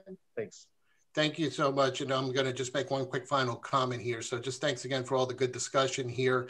And I do appreciate Councilmember Remy coming around and now indicating his support. And I think we kind of saw the medical in him. You know, this is like a clogged artery, and we want to prevent the heart attack here. So it's about prevention, given all the traffic over there that's going on. So again, thanks for that. With that, I'm just going to call the question right here, because we've had a lot of lengthy discussion here, and just go ahead and go to a roll call vote on the motion that is on the floor. Does everyone understand the motion? Carla, do you have it? Yeah, Chair, point of clarification. Remy didn't come around. This is the only time I've ever presented this at council. So thank you very much for letting me present. Thanks. That's a point of information. Thank you, Carla. All right, Carla, go ahead. Okay, for roll call vote, Chair Garitano? Yes. Councilmember Bertolino? Yes. Councilmember Brost? Yeah, could you repeat the motion, please? To recommend approval to proceed with funding application for the roundabout inclusive of discovery of Ellisville's commitment parameters. Okay, so we're not including the Highway 100? That is not part of the motion, if that's what you're asking. What are you asking, Joe? So, Councilmember Brost, go ahead and ask your question again. No, I guess with the motion, I thought it was the roundabout and the improvements on Highway 100. I thought that was, I mean, that's what was presented to us. I did not think it was exclusive of just the. So let me go. Or excluded those. Let me go to the maker of the motion there, and Councilmember Brost will be able to handle that and get that concern. Councilmember Bertolino, what did you intend when you made the motion there? The intent was that the full recommendation from Public Works was to be approved. That includes the roundabout, that includes the improvements on 100 at the J-turns on Pond and T and the other locations. It included the whole recommendation from Public Works. So, okay, hearing that, maybe what I would like to recommend is we have Director Rick Brown. Was that your understanding as well, or do you want to then break that apart to Highway 100 there? Because I just want to make sure all the discussion has revolved around Old State Road. So I would like to, if we're going to vote, I would prefer my recommendation, and maybe we'll have to redo the motion, is that we focus on just Old State, being that was it, and then come back and do a second motion if that's your intent. Well, but Joe, what you're saying is Dave's motion is, you're taking it off the floor. I mean, Dave's motion should have a right to be voted on.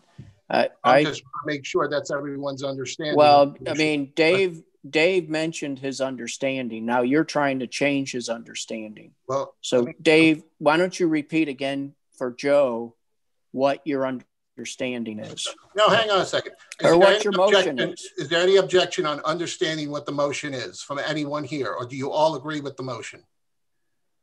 Councilmember Edens, is that an objection to the motion that you? Well, I did not understand it before when I said I would support it, that we were also talking about the Route 100 safety and programs as part of the recommendations, because I thought that the Route 100 safety improvements could be fully paid for by MoDOT in the future. So if that's in the main motion, I'd like to open it back up for discussion, because if I'm wrong about that, I want to know.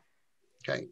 Councilmember Edens mentioned that she had objection there. Is there anyone else that has objection with the way the motion not is? An objection to the not objection to the motion. It's just if that is the motion, I need some more clarification on that.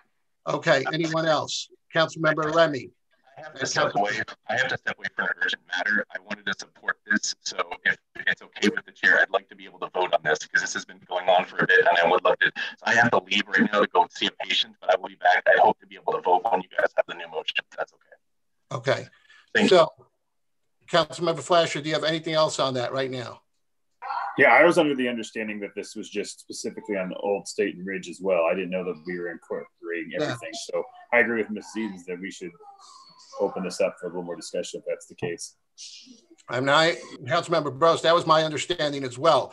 My understanding was that Director Brown was looking for direction on which item to proceed forward with an application.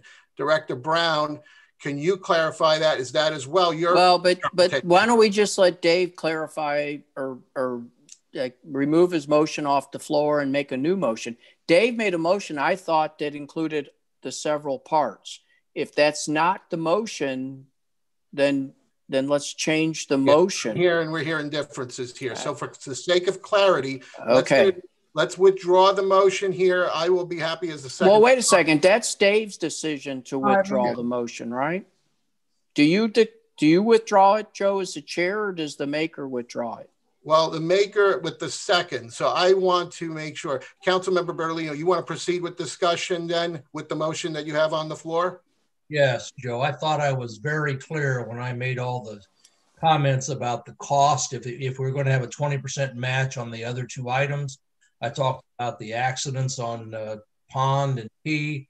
I thought it was very clear that the motion was for the full recommendation from Public Works as written, with the caveat that we go to Ellisville and negotiate, see if we can get more participation from them. That was the total scope of the motion. Okay, including the Highway 100. Yes. Including of course. Now, you seconded that, Joe. So are you removing your second? You know what? I'm going to keep it. I'm going to keep it here. But I do have one comment, because we spent over an hour talking about Old State Road and not a single point of discussion. Well, that's because you made that happen. Thank you. Okay, thank you. But we still have to go back to Dave's motion. Councilmember Rambo, you're up. Yeah, this is just real quickly. I object to the as written element, because I've made some suggestions. Other folks have made suggestions. Maybe we can, redo this slightly, put more of a pedestrian safety flavor on the Old State Road, piece of the project. And, some other, I think, useful suggestions that make it a more powerful and more palatable, component of this overall, of our proposal portfolio, if you will. And doing it as written means there's nothing more to be done on these project proposals, and I think there is. So maybe everybody else is free to disagree with me, but maybe I'll ask Director Brown. Do you see any utility in adding some of the concerns that we've talked about in this meeting over the last hour? I'm not sure I'm following your question, to be quite honest, Councilmember. Are you referring specifically to Old State Road? I'm talking about the Old State Road one, because that seems to be the controversial one, and the one that we can maybe, tweak the intent, add more about the elementary school if it's not already there, and add some things, to the verbiage of the proposal and make it more attractive and appealing. You didn't give me any hope that there's a lot of value engineering to be done, but it feels to me as though there might be a bit more work on on that part of the proposal. I actually thought they were separate. You know, Old State was one and Highway 100 is the other, but if it's an overall package, there's still work to be done on the Old State one, if I'm not mistaken. Let me clarify. So if we were to put together an application, it would be separate applications for Old State Road and a separate application, or maybe two separate applications for Route 100. That's what I thought. My thought would be three separate applications. And yes. I do want to clarify with my memo, I wasn't really recommending that we submit all three or one of the three. I just felt those were three good projects. So if it's the desire to move forward with all three, that's what we'll do. If it's the desire to move forward with one, that's what we'll do. That's what you guys get to decide. I can't say that. It's not my call, but I'm just concerned that the this particular Old State Road project proposal is not as strong as we can make it, given the discussion that we've had over the past hour and a half. And I just want to see if you have, if you think it's reasonable to, to expect that you can add some of those suggestions and comments, or if you feel they're already covered in the proposal. We will certainly add some of those items, and that's basically the application is fairly explicit in terms of what information you have to provide. So not a lot of room to add additional information, but you can embellish, and we've done enough of these, so we know the hot points to make, important keys to stretch, to emphasize, points to emphasize, those kind of things. So I think we will definitely consider what's been mentioned, and I don't want to give you the impression that we're not going to. Yeah. I just, this motion is as written. That's my heartburn. I want to give you the opportunity to put the strongest possible proposal to help these folks out. And I'm not comfortable yet that we're going to actually do that, but it sounds as though. Point of information, Council Member Rambo. Okay. The motion that was made is as written, but with including modifications based on those editorial comments. So, okay. So therefore, right, Council Member Bertolino, you're the maker of the motion. You're in agreement. I'm nodding. I'm the second. So I think we're on the same page. Great. Okay. Sorry All right, for that diversion then. All right. I think we're there. Any other final comments? Otherwise, we're going to move forward to a roll call vote on the motion. All right. So let's start with the roll call vote on the motion. Hopefully, what's that? Quick question. I never got answered. Weren't the two projects, 1 and 2 under Route 100 safety, Rick, didn't MoDOT commit future funding for that? It's just that it's not happening right now. Is that correct? Or am I thinking of another project? So Councilmember Edens, it wouldn't be fair to say they've committed funding for those improvements just yet. Okay. But since they have done the study, they're eligible for funding. And it's my expectation that they will be considered for funding this winter as they develop their program for their next fiscal year. So we'll know about that later in the year, whether they've been successful in that effort. That would be one reason to consider not moving forward with the 100 projects at this point in time, just to give it some time to see whether or not MoDOT might indeed move forward and place one or both of those improvements on their program and fund it out of their pocket, and not ours. Would that be your recommendation? I mean, if I was East West Gateway Council and I saw highly competitive grant applications come in, and 2 of the applications had a potential funding source, I would defer to ones that didn't. Well, they'll evaluate the applications they received based on the criteria that they established. So they'll pick the best projects that are submitted on the basis of the criteria that they set. So from that perspective, if we're okay paying that 20% minimum, if that's what we're going to submit the application at, if that project is selected and it's a good project, then it'll move forward. I did want to clarify though on the motion with the Route 100 projects, we've not talked explicitly about what the local match would be. Would that local match be 20% as well on 100? We're proposing potentially on Old State Road? So I don't see how we can move forward with it in the same motion because we don't have a match presented. And also because if we just hold our horses a little bit, we might get off with not paying anything or less, if I'm understanding correctly. Is that right, Rick? Is it, because if it is, and if it's okay with the maker of the motion, I mean, I don't want to cause too many ruffles, but I'd like to amend the motion then. Okay, you can certainly do that. So is there a motion to amend the motion at this time, Councilmember Edens? And then we'll go to Councilmember Brost, who has his hands up. You're still on the floor, Councilmember Edens.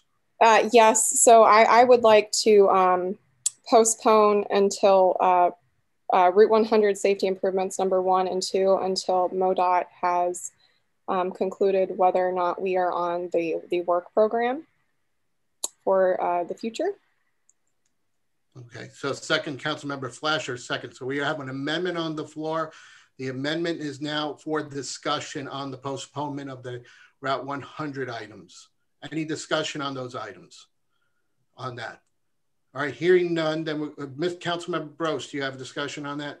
Well, yeah, I think so. I mean, maybe to go back to what I hear Mayor Boland say a number of times is, and maybe we should have said this earlier, because I thought Dave's motion was what maybe the city or what Rick was looking for. But I mean, let's put it this way, Rick, what are you looking for tonight?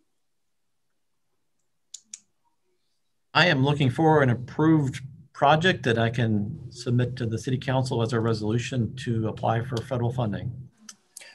And when you say a project, are you meaning the roundabout?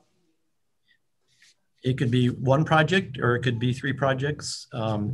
It's really your preference. It could be the roundabout project. It could be roundabout plus one of the 100 projects or plus 2 of the 100 projects. I'm confused because I would like to keep the 100 in there, but I also understand that there's variables that might say it shouldn't be there. But that's what I'm looking to you, Rick, is to, I mean, if the variables would say it's not good to have that included, then let's wait on it. But but I do want to advance what we can tonight.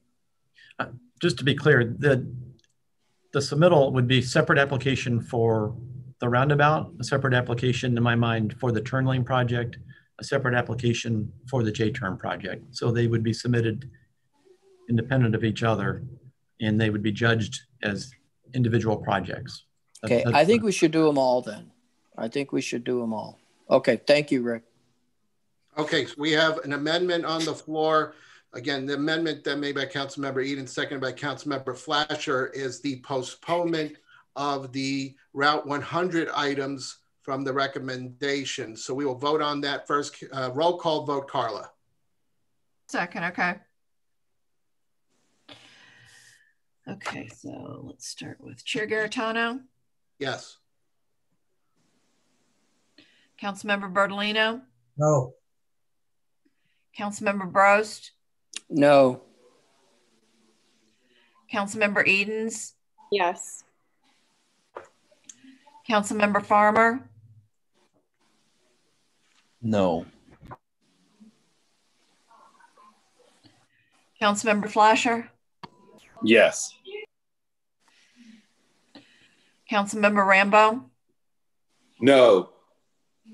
Can I vote for Councilmember Remy also? No, you cannot. I was joking, trying to add some levity. Sorry. Is that all the votes there, Carla? Has Councilmember Remy left at this point? I don't see him. He's not able to vote, it looks like. So. He said he had to see a patient. Yeah, he's with a patient. What's the total? 4 no votes, 3 yes. Okay, the no votes prevail. All right, now we're back to the main motion. We'll do a roll call vote on the main motion. And Joe, could we just, Carla, could you just go back and state the main motion again for everybody? Absolutely, please. Okay, that one's for the approval to proceed with funding applications for all recommended projects, inclusive of the roundabout and the Highway 100's improvements, inclusive of further negotiation with City of Ellisville and inclusive of tonight's editorials. Okay, thank you, Carla. Okay, we have that motion on the floor. Carla, go ahead, do the roll call vote. Okay, Chair Garitano? Yes. Councilmember Bertolino, Yes. Councilmember Brost, Yes. Councilmember Edens, Is this going to have a cost estimate by the time it gets to council if I vote yes tonight for Route 100 for the city match? Rick will have to do that, yes. And so whatever he brings to the council is what then the council will decide on. Okay, then yes. But at this time, yeah, we did not have that kind of level of detail like we did for Councilmember Farmer, Yes. Councilmember Flashar, Yes. Councilmember Rambo. Yes. Unanimous yes votes. Okay, thank you. That motion passes. All right, so therefore we're going to move on to the next item of the agenda. And this item then will be brought to the council work session, I believe, Rick, right? Or is it going straight to? Well, normally, again, I guess I could do it either way, but normally, and given the time constraints, I would put a resolution together. Okay. And submit that directly to the council for voting. Okay, fair enough. And is that at the next meeting or is that at the following meeting? That's a good question. I hadn't anticipated turning it around quickly enough to get it on the agenda for Monday night, quite frankly. Got it. So it'll be after that. All right. Thank you very much. All right. We're going to move on to the next item on the agenda. Again, thanks for everyone for the very in-depth conversation. Next item on the agenda, we're going to resume back to our normal list of items here on the agenda. I will make a comment as chair of the meeting that I certainly understand there's been a lot of discussion here tonight and good discussion indeed. So therefore, if there are any items where we do have the flexibility, we can choose to postpone those items to a future meeting. Those items that are not time sensitive, if therefore we can focus on anything that is time sensitive here. Rick, I believe you have the Waste Connections item that you definitely probably need to get done, get that out of the way. That's an information item. And then I think you have, let's see, a couple of agreements there. So let's go back to the normal agenda. And again, folks, just keep that in mind if we want to postpone something. Rick, Waste Connections 2021 one-year extension. Thank you, Chair Garitano. This is on the agenda to I guess, inform everyone of our agreement with Waste Connections. We're going to be completing our second year of our current agreement with Waste Connections on August 1st. And as some of you are aware who were on council 2 years ago, when we executed our agreement with Waste Connections, it was for 2 years and then 3 one-year extensions, optional extensions. So the way the agreement is set up, unless John Young tells me my read is incorrect, both parties can opt out of the contract after the first 2-year term. If Waste Connections were to consider doing that, they would have to provide us notice by February 1st, which is obviously coming up real soon. And then if we were, for whatever reason, inclined to do the same, we have to do that 90 days prior to August 1st, which is May 1st. So I did provide you in the contract, it sets up the rates for the extension years 3, 4, and 5. Essentially, Waste Connections set a increase every year, an annual increase of 2.8%. So the increases are, in my opinion, reasonable moving forward. Certainly, the department is very pleased with Waste Connections and their performance in this first 2-year period. In fact, I should probably speak more highly of them, frankly, because of the influence of the pandemic. I don't think we've seen any lapse at all in that regard. And I know that they were very concerned that, and I know they did have drivers that were out at times and their services operations were affected. But as far as our own services in Wildwood, I think they've gone forward very well. And we've been very pleased with them from the department's perspective. So I wanted to present that to you primarily for informational purposes. I do want to ask John Young if he sees that there's any reason that we need to submit anything to City Council to confirm our desire to potentially move forward with the third 1-year extension. John, is there anything that we should be doing? I think, no, I don't think there's necessarily a recommendation that has to be made. The question ultimately to this commission is, do you want to recommend a termination of the agreement? You don't have to make that decision now. You just have to make it before August.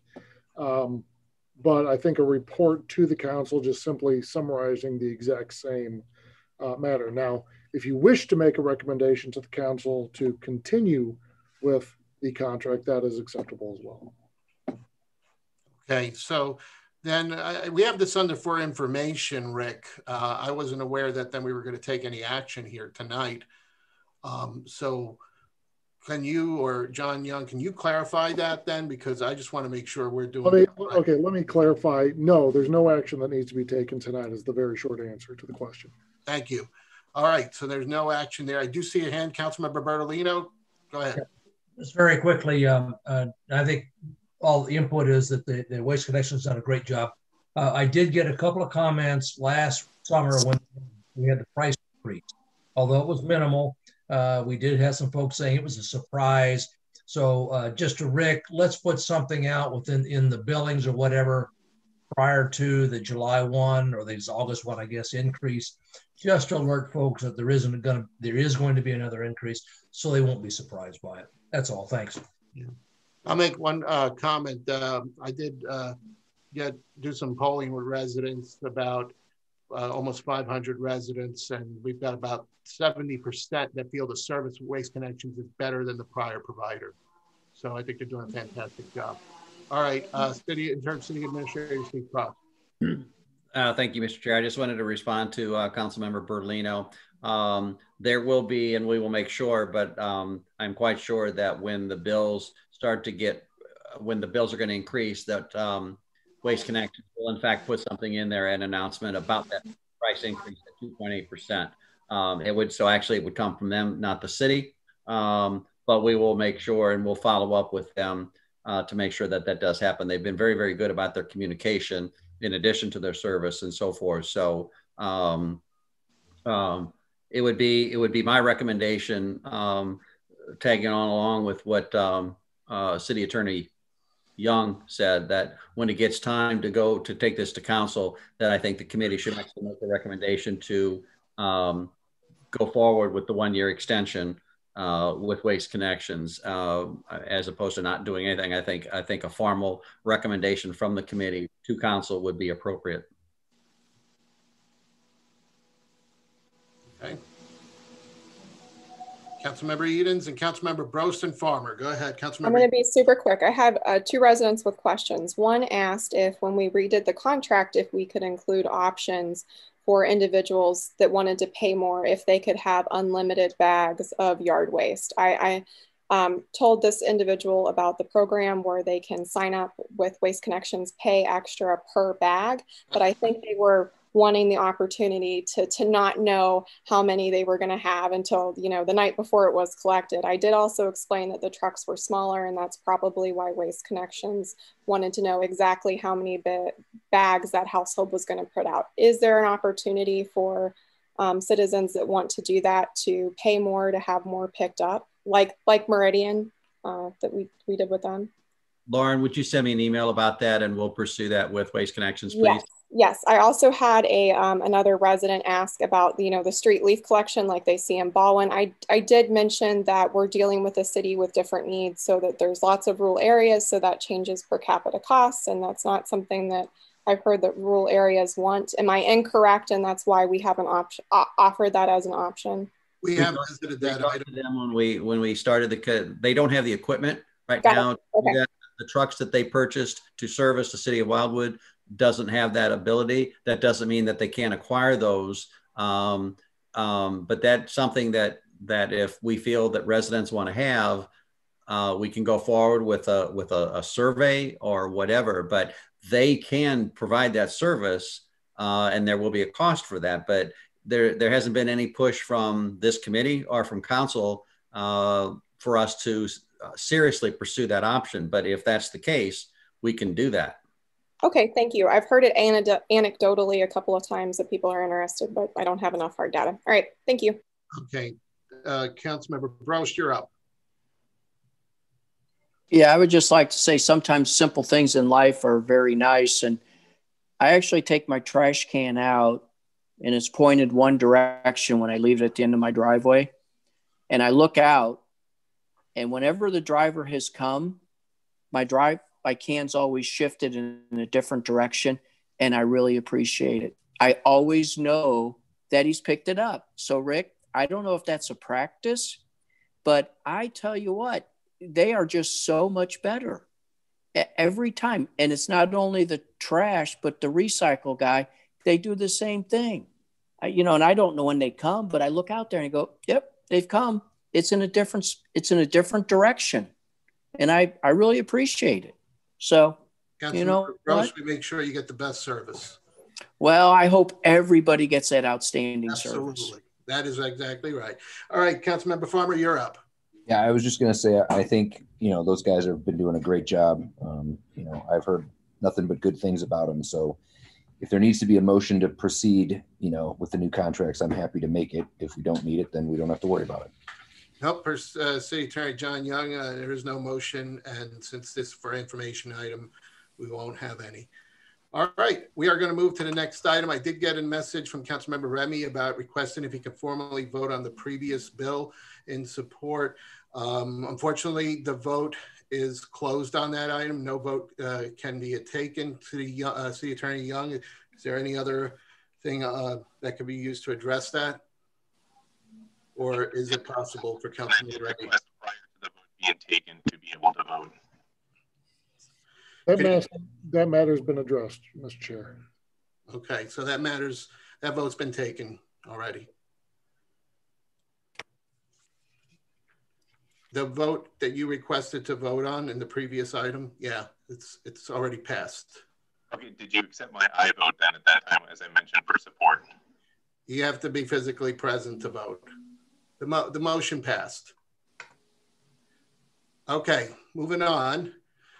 We have the next item on the agenda, which is the back to for action. We have the consultant supplemental agreement for Manchester Road Shared Use Path Project. Rick. Thank you, Chair Garitano.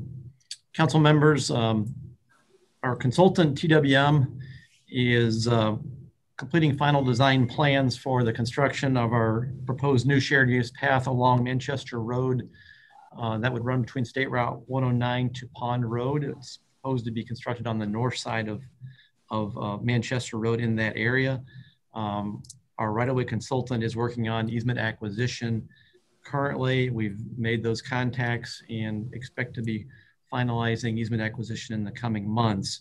In fact, we should have a closed session with City Council to talk about that at a meeting coming up very soon. After we get the easement acquisition in hand, the consultant will need to finish up the final design plans, and after MoDOT approval, we'll start bidding the project for construction. I did want to remind you that we were fortunate and did receive federal funding after we applied for it on this project. On this one, we did put in a higher local match of 50%. The federal funding amounts to $575,000 in total. So the current estimated cost of the project is $1.25 million, and that's been included in the capital improvements program for 2021. So during our right-of-way negotiations and as we've moved into final design plans, a number of things have come up which have exceeded the consultant's scope of work, which we agreed to at the beginning of the project. And there's a number of items that have basically increased their level of effort, and as a result, they have submitted to us a supplemental agreement, which we have reviewed, and we are bringing to you tonight with a recommendation for approval. The work that's included in the supplemental agreement relates to the number of properties that we estimated would be impacted with the project. We originally included effort for the consultant to work on 12 parcels, and we actually have 15 included in the project now. That was related to the fact that we had originally assumed the trail was going to be on the south side, and we then moved it to the north side of the road, which created that issue. Secondly, the level of effort relative to changes that have resulted from right-of-way negotiations has increased. We had included an assumption that we would have 6 properties that we would need to make modifications to the plans. As we've gotten into this, trying our best to accommodate the needs of the property owners, we're up to about 10 total changes. So there's a differential of 4 properties that we're trying to work through with this supplemental agreement. And finally, it also covers a couple other items. We've added street lights to the project. So we are asking under this supplemental agreement for the consultant to design plans to add the town center style street lights to the project limits. And finally, would like to incorporate or have the possibility of incorporating some limited landscaping into the project as well, which would be consistent with town center, other areas of town center, and other streetscape portions of Manchester Road immediately to the west. So those are the main items of work that are being added to the consultant's scope of work. The total dollar cost for the supplemental agreement is just under $42,000. So that's the recommendation, is to execute a supplemental agreement with TWM to cover this additional work at the not to exceed cost of $42,000. And with that, I'm available for any questions from the council members. So yeah, any questions or comments related to what Rick just brought up? Rick, are you looking for them for that recommendation, a motion? So I am looking for a approval by the committee of that recommendation. And if so, if that happens, I'll prepare the agreement, which will go to City Council for full approval. Is there a motion for recommendation, Larry? This is Ward 1. Or anyone? You know, I guess, Rick, if I'm looking at this, the total project's $229,000. The total consultant agreement, I believe that's correct, sir. Yes. Okay, so the $229,000 is the total cost of the consultant agreement. That's the total cost of the consultant services to design the project. Yes. Okay, and then is this something that needs approval tonight versus can it be postponed till we work further on the, I mean, like like we just heard a lot of talk tonight about a roundabout, you know, that would be a similar cost. What's more important? Is this something that needs to be voted on tonight? Well, from the department's perspective, yes, it's a project that we committed to in our 2021 budget, and with the federal funding, we have a deadline to get the project under construction this year. Otherwise, we'll have to forfeit the federal funding. So, okay, so what's the federal funding versus our cost? I mean, what is our cost? Is our cost 229 plus some portion of the other cost? What is our cost? So the cost would be the 229 is the total design cost, and then the construction cost is $1,250,000. And how much of that would we pay? The total federal funding is 50%, not to exceed $575,000. So we're going to pay everything beyond $575,000. So approaching $1 million. So that's probably about right. Yes, sir. Okay. So this would be substantially more important than a roundabout. Well, from the perspective of the department, it's included in the 2021 budget. So I don't care about the budget. I'm caring about what's best for the residents of Wildwood. So what this is saying is that, I mean, we are talking serious dollars for things, and we're talking about a pathway that's going to be $1 million.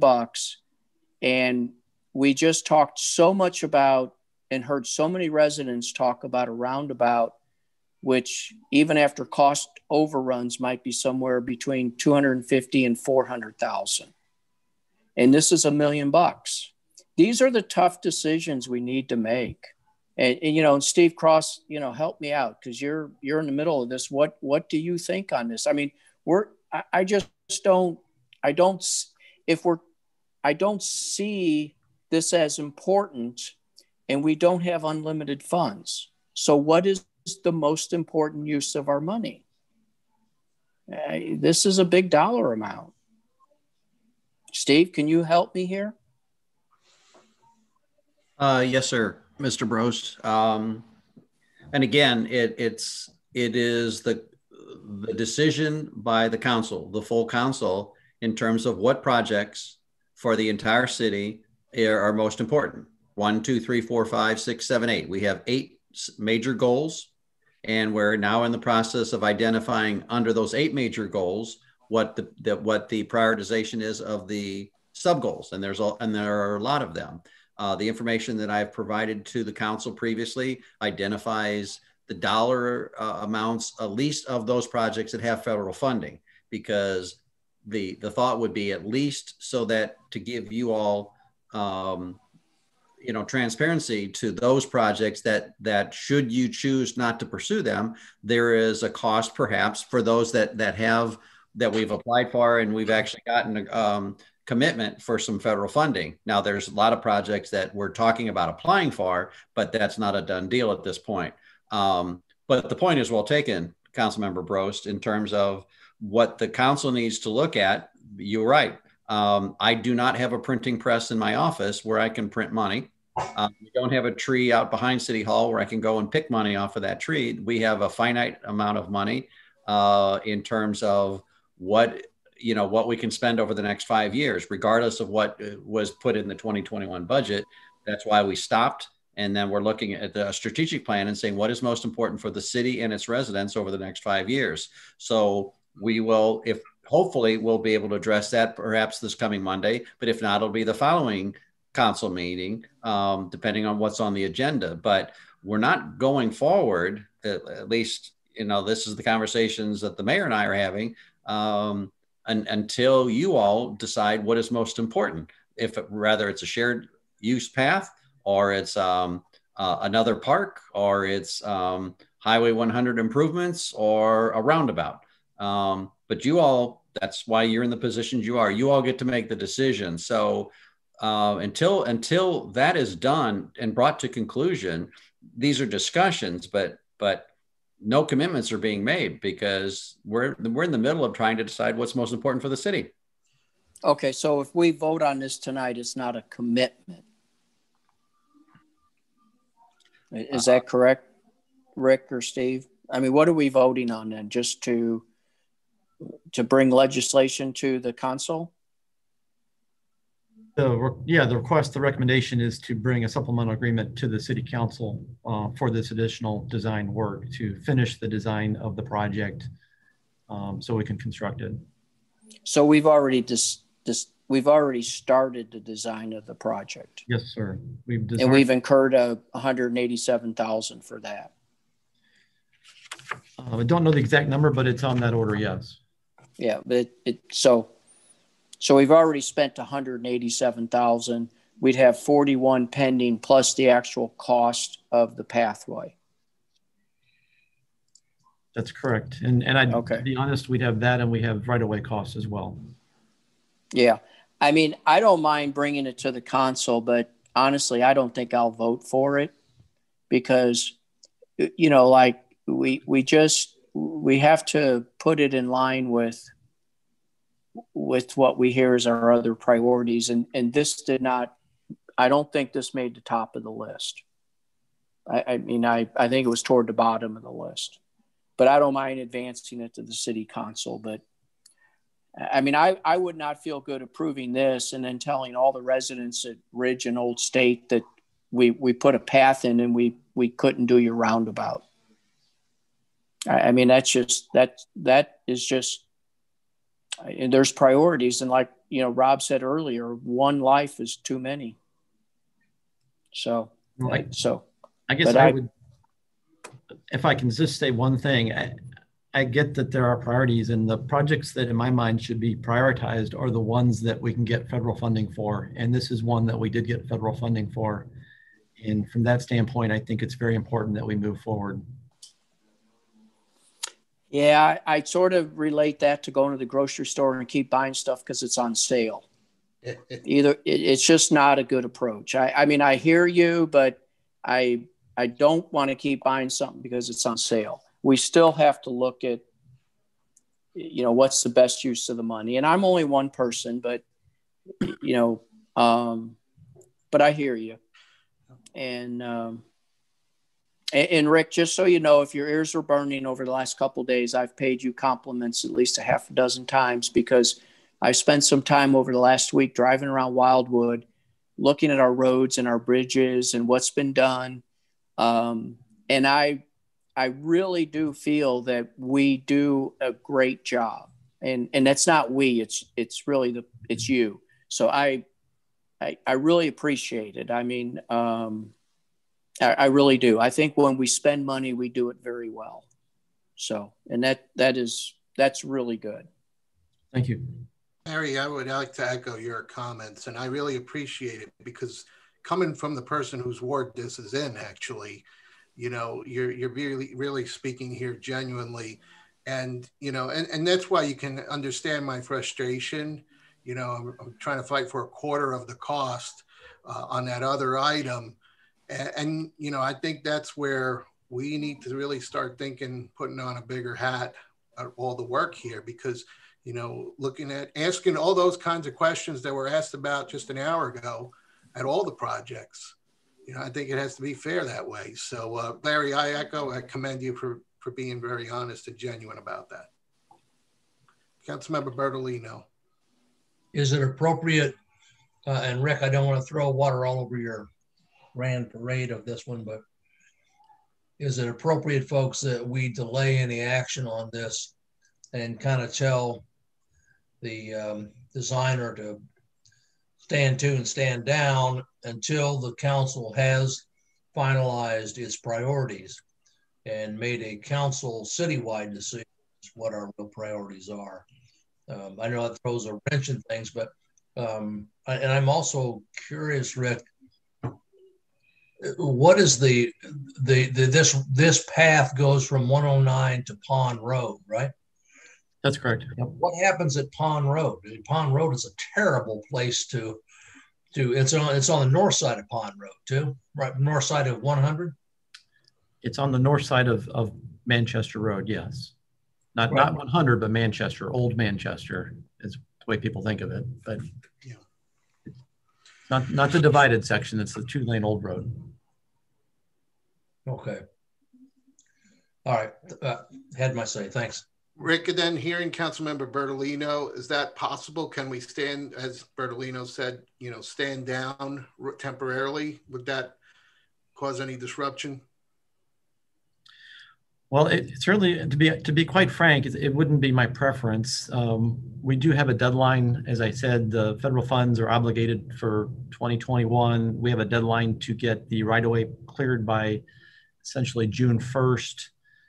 So I feel like I'm pushing up against that deadline, and some of these changes I need to make to finalize the right-of-way acquisition and then present that to the city council. And there's just a lot of steps that have to be done between now and June 1st. So it will make our life more difficult, frankly, but if that's the decision, we'll do the best we can to move forward in that manner.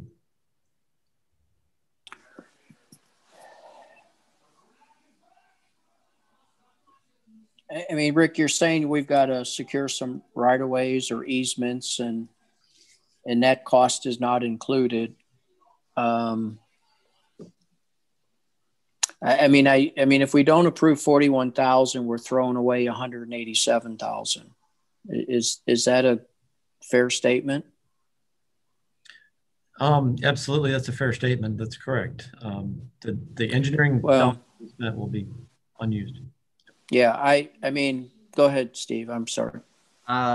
Rick, I'm not sure that is a fair statement. Let me just, I mean, we have the design. The work that has been done that we've paid for to this point is not going to go away. That work is still valid and so forth. I'm just, if we follow along with what Councilmember Bertolino said and we stand down, the work that's already been done is still in place. It could be put on the back burner for the time being. So it's not like we're throwing that away. If this project is voted by the council to go forward, either now or a year from now or something like that, that design work that's been done could be resurrected, and then any additional design work that needed to be done. So that I mean, we're not just flushing that down the toilet, correct? Well, I suppose I would agree that yes, if there was a decision made down the road, you could potentially reutilize these plans and dust them off and modify them as necessary.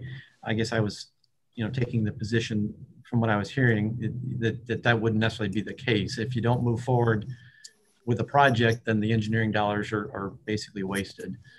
And we've lost, of course, the $575,000 in grant money. In fact, we may have to repay if we really went that path. We have an agreement. So when we get these federal funds, we sign an agreement with the state of Missouri to receive the funds. So we've already received some reimbursements for the engineering costs.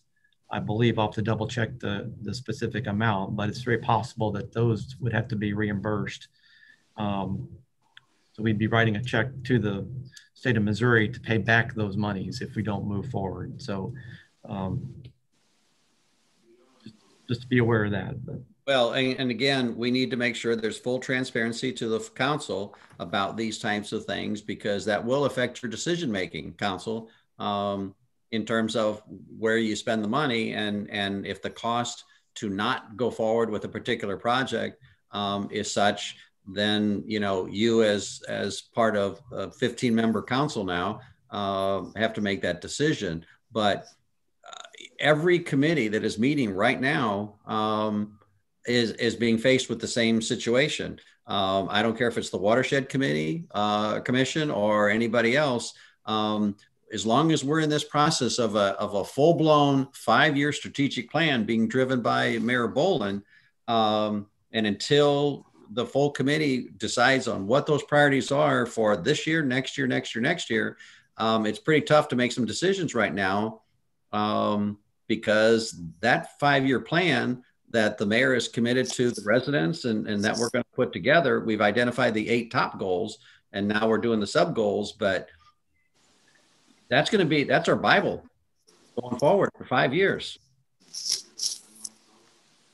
So, I mean, the decisions are going to be in your all's hands. It's not Rick's hands or my hands or whatever, but you all as part of the council will ultimately decide where we spend the money that we do have available from coming out of our general fund, our capital improvement fund, and monies that are committed to us by through grants and federal funding.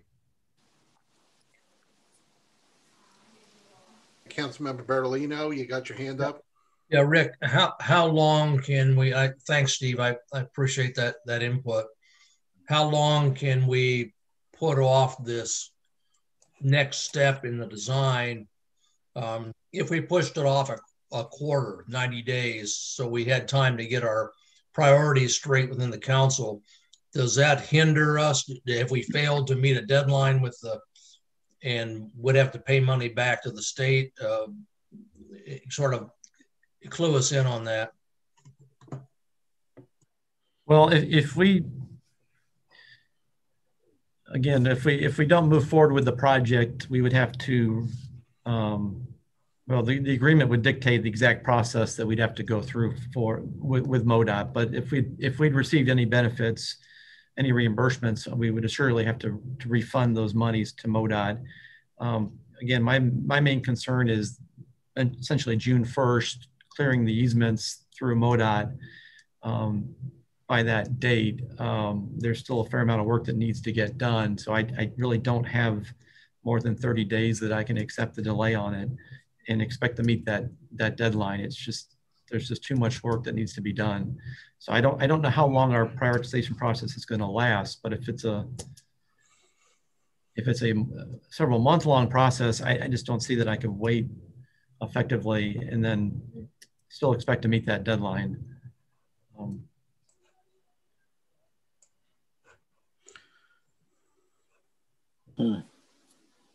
Well, we have right now on the agenda is the next step. Part of phase 2 is on the agenda for the work session. So even if it's a short discussion, rather than getting into the full blown about the prioritization, depending on what items the mayor wants to address, because like I say, he's got some things in mind that he says are more important than the strategic plan, which he's working on right now.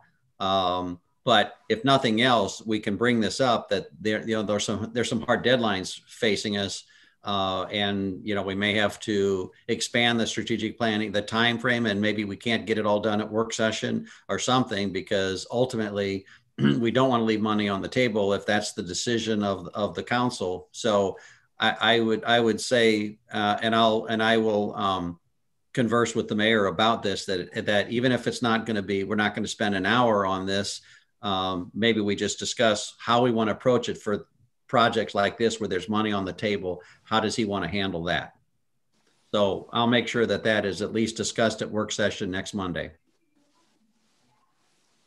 All right, Councilmember Brost. Yeah, Steve, I think that's a great idea. That along with, I mean, like we've got a number of decisions that have been made, and this is one of them. And we're really putting Rick in a difficult position here, which I would not want to be Rick in this situation, because it is a difficult situation and I don't want to make his life difficult. So maybe there are a number of them that we address, and we just accept that these are in process and we're not going to stop. We continue because life has to go on. So it's a very practical approach to real life. And I'm just having a difficult time talking about 3 to 3x the money versus a roundabout is a priority. I have to stay with how I feel, but we do have to continue. And part of that, Rick, was back when we talked about the 2 bridges on Wild Horse Creek. I mean, to continue was $17,000, and that was not something we want to stop and delay because it's such a minor amount. And I'm not opposed to continuing the 41, but because there is value to that. But beyond that, we're still probably looking at, by the time you get easements and everything, you're probably talking $750,000. And I don't think the residents of Crown Point would put that more important, nor the residents of Ward 1. I mean, I used to take my son to Ridge Elementary School. I know that turn quite well, but it was much lower traffic. So, but no, I think it would be a good approach, Steve. Thank you. Hey, Larry, do you want to make a motion on that now? What would the motion be? Well, since it's already in the works, that we're going to go ahead and move forward with Rick's recommendation at this time. I really don't have a problem with making a motion to move forward with the 41, but I'll say that in the sense that I don't see us approving $750,000, but I don't want to derail things we have in process. So I'll make the motion to continue on to 41. Is there a second on the motion? Councilmember Edens, are you seconding it? Yes, and Okay. then I just want to say I thought Larry's analogy of buying things on sale was really good. And I'm struggling with the same things you are, Larry, but as I was listening, it also occurred to me too that as we lose money and have lost revenue, so has the state and so has the federal government in many ways with taxes. And thus there may be less things on sale in the future, at least for the next couple of years. And so it might just be that maybe this isn't the most important project, but it might be the right time for this project, especially because it's underway. So it's just something we'll have to grapple with, but I see less sales in the future. Okay. I don't see any other hands up. So we've got a motion on the floor made by Councilmember Brost and seconded by Edens. Carla, can you repeat the motion? To recommend approval of a supplemental agreement with TBM in the amount of $42,000 in the Manchester Road Shared Use Path Project. Okay. Let's try voice on this here. All those in favor, say aye. Aye. Aye. Any opposed? Any oppose? Seeing none, any abstain? All right, the motion passes unanimously. All right, next on the item, Rick, the consultant agreement with the Davie Resource Group for the 2021 Ash Tree Program. Rick, do you need this taken care of tonight or can we wait till next time? I hate to say it, I would really like to move forward with this so I can get Davey started. Yeah, maybe we can get this done quick. Let's go ahead. I would hope so, council members. This was more or less an FYI. We've been working with Davey, as I know you know, for a few years, helping us with the emerald ash borer and ash tree situation. They presented us a proposal to do some continued work for 2021 to help us with the EAB program and to put together a bid for tree planting to help replant all those trees we're going to lose. We've been very pleased with the work that they provided. So Andy Berg will be assisting again in this effort. So they put a proposal together for 2021, and I provided a rough scope of work in my memorandum for you. The overall cost of the contract would be under $10,000. So what I was recommending is that it would be an agreement that the city administrator, Mr. Cross, could sign instead of taking to the city council because it was under $10,000, unless that the committee felt otherwise. That was the recommendation, was to move forward with an agreement to be executed by Mr. Cross and proceed with these consultant services with Davey Resource Group for 2021.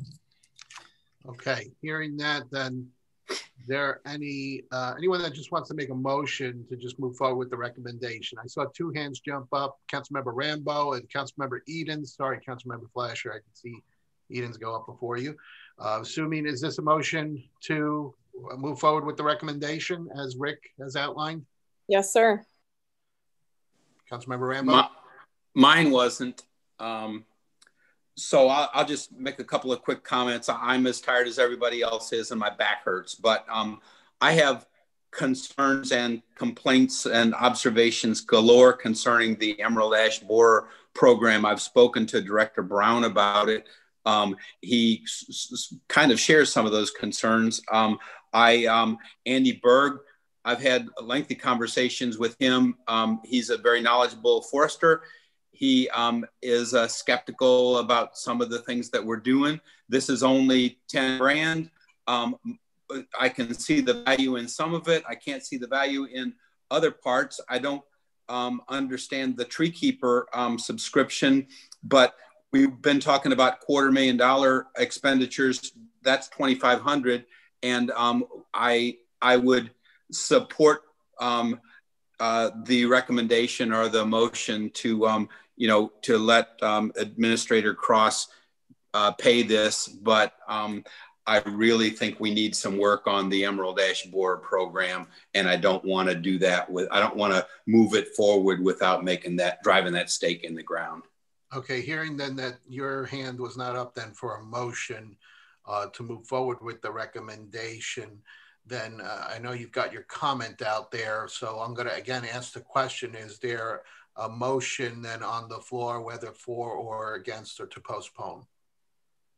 Councilmember Flasher, or actually, let me ask Councilmember Rambo, since he was finishing to speak then, are you going to make a motion to postpone or to do something else? No, it sounds as though Director Brown wants this moved forward. I want to accommodate his request, and it's a relatively trivial sum, but I have concerns about the program itself, and I just wanted to be on record as doing that. I thought Councilmember Edens was going to make a motion to move this forward. I'm going to then see Councilmember Edens. You okay with being the maker of the motion? That's fine. Or if Dan or Rob wants to, that's fine as too. Okay, Councilmember Flasher, looks like you'll then be second. I'll second. Motion. Any other discussion on the topic here regarding the ash tree consulting here? Okay, all those, we'll do voice vote here. All those in favor of the motion to move forward with the recommendation as outlined by the director, please say aye. Aye. Aye. Any oppose? Any abstain? The motion passes. All right, we're going to move on next under for administration. We do not have any for information items for action. The first item is the addendum to the anti-harassment policy. Councilmember Edens, you seemed, I think you had indicated you wanted to cover this item tonight, so I'm going to respect those wishes here unless there's any other opinions here. So let's see if we can address this, and perhaps we're in a position where we can address it or if not, if there's further discussion, we may table that. City Attorney John Young, you want to go ahead and introduce the topic? Yes, thank you, Mr. Chair, members of the commission. At the request of the commission at the last meeting, as you will recall, we had prepared an anti-harassment policy that the commission adopted, I believe unanimously, that addressed sexual harassment. I was asked to expand the scope of that policy to include other protected characteristics. And what you have before you is now expanded anti-harassment policy that includes protection for other protected characteristics. I'm happy to answer any questions regarding the policy itself. Okay, so Councilmember Edens, and then I see Councilmember Remy's got his hand up. Councilmember Edens, go ahead. Yes, I'd like to make a motion to approve the addendum as presented by the department and City Attorney Young. And also thanks for doing this tonight, because we have already paid City Attorney Young to join this meeting, and it's good to keep it rolling along while he's still here. So very good. The billable hour is noted. We don't pay him. Who said that? Oh, that's right. He does this pro bono for the city. He works for cookies. Okay. Sounds like an official record to me. All right, let's keep this on track. Sorry, John. So I see a second by Councilmember Remy on this. So we have a motion on the floor to then, did I hear you correctly, Councilmember Edens, is to adopt the policy? All right. Any discussion on the policy? Okay, seeing none, and it looks like we might have consensus. I'm going to do a voice vote. All those in favor say aye. Aye. Aye. Any opposed? Any abstain? All right, this moves forward then. All right, next on the agenda is item that was brought forth, requested by the mayor regarding the council meeting start time. City Attorney Young, do you want to talk about that, or do you want me to cover as what the mayor had asked for, or are you comfortable with that? I think I can certainly, I can try to, Mr. Chair. I'll kick it off and hand it over to you. Okay, the mayor, and I believe it was indicated in a memo that he had distributed a while back, according to the city charter, it is hard-coded in the city charter that the city council meeting, again, the city council meeting only, must start at 7 p.m. And there's no flexibility with changing that start time. The mayor had asked if we would consider that language in the charter, which would therefore require a vote and would have to be a ballot item at some election in the future, to be not restricted to specifically 7 p.m. I believe it was the mayor's indication for those situations where we have very light agendas, short agendas, to be able to have that flexibility to say, look, we'll meet at 6:30 or something like that. Of course, the posting requirements as required by the Sunshine Law would always be followed. Residents would be notified and so forth. City Attorney Young, I'll let you go ahead and comment as well. You're mute. Thank you, Mr. Chair. Yes, the section 3.8 of the city code, specifically subsection A, states that shall not be scheduled prior to 7 p.m. In my experience, that is a little odd. Usually that's something that's codified. You say, oh, our meetings will occur at some date, so it could be changed. To have it in the charter is a specific time is unusual. But to change that time then would require a charter amendment, and the chairman was correct. To change that charter provision will require a proposed amendment to the charter go to the voters of the city at a regular election. Okay, Interim City Administrator Steve Cross, you got your hand up. Thank you, Mr. Chair. I just wanted to add a few things in our conversations with the mayor in terms of what his desires are, is as City Attorney Young just mentioned, to have it not hard coded in the charter. However, he does want to have some flexibility, so we would need to work on the language. He does not want to change the start time of the work session, but if it is a light agenda and the work session is over at 6:20 or 6:30, he would like the ability then to move into the general session at that time. However, if the work session goes longer, all the way to 7, we would start the general session at 7. So there would not be a hard time. So again, we'll need some input from the city attorney in terms of how we're going to do that language, because he does want flexibility to start the general session, and that could be 6:15, or it could be 7, or even a little bit after, as we've done. So I just wanted to make sure that you were aware of what his desires are with regards to this, and as it relates to the work session as well. And just a point of information, that is as posted. I mean, the Sunshine Law requires us to post a meeting date and time. So it's not that the time would be changed 30 minutes before the start of the meeting. The Sunshine Law requires that meetings must be posted 24 hours in advance. So City Attorney Young, I think there would be something, maybe the change of the language would be maybe perhaps start time as posted, or something along those lines. Correct. And I mean, there's a couple of different ways we could do it. We could put in a range of time, shall not start earlier than 6 p.m., later than 8 p.m. I mean, we could put in a range, and that would give the flexibility I think that's desired. Okay. Councilmember Berlino. Yeah, John, that's confusing. Are you saying though that when we post 24 hours in advance, we have to specify a start time? That's correct. Okay. All right.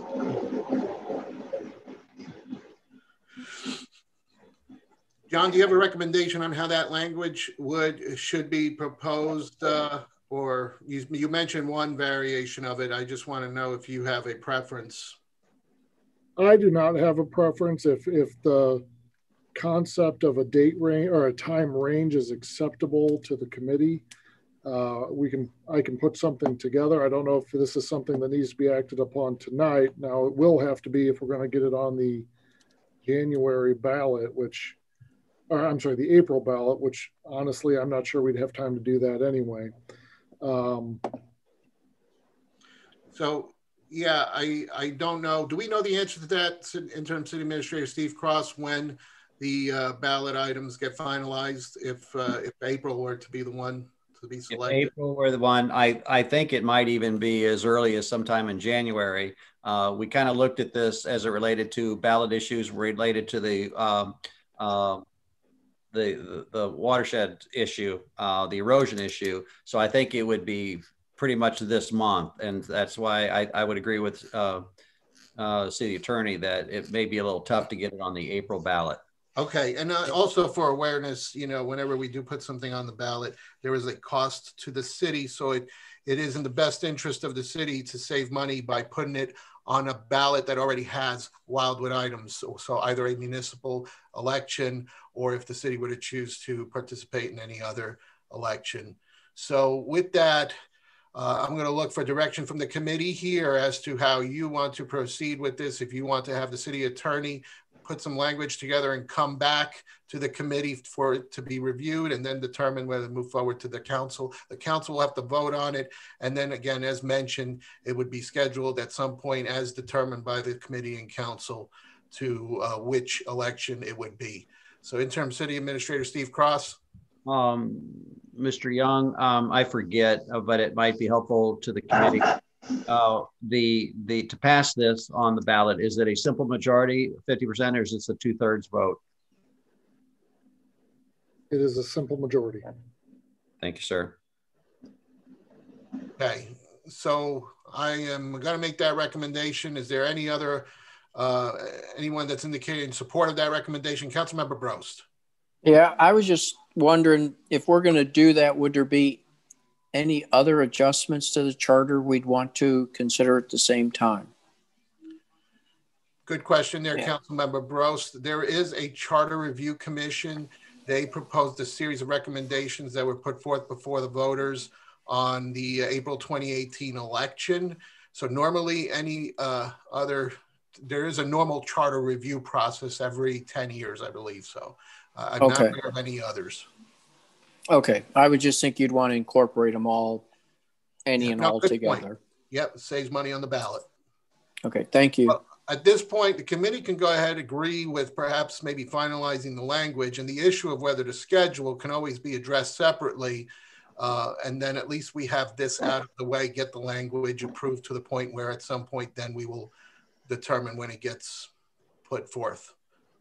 So if that sounds good, and I'm just, again, suggesting to keep the meeting going, I'm going to suggest, unless there's an objection, if we can have City Attorney John Young draft some language, bring back to the committee, and then at that point we'll determine whether the language is good or not, and then we'll address the question of when.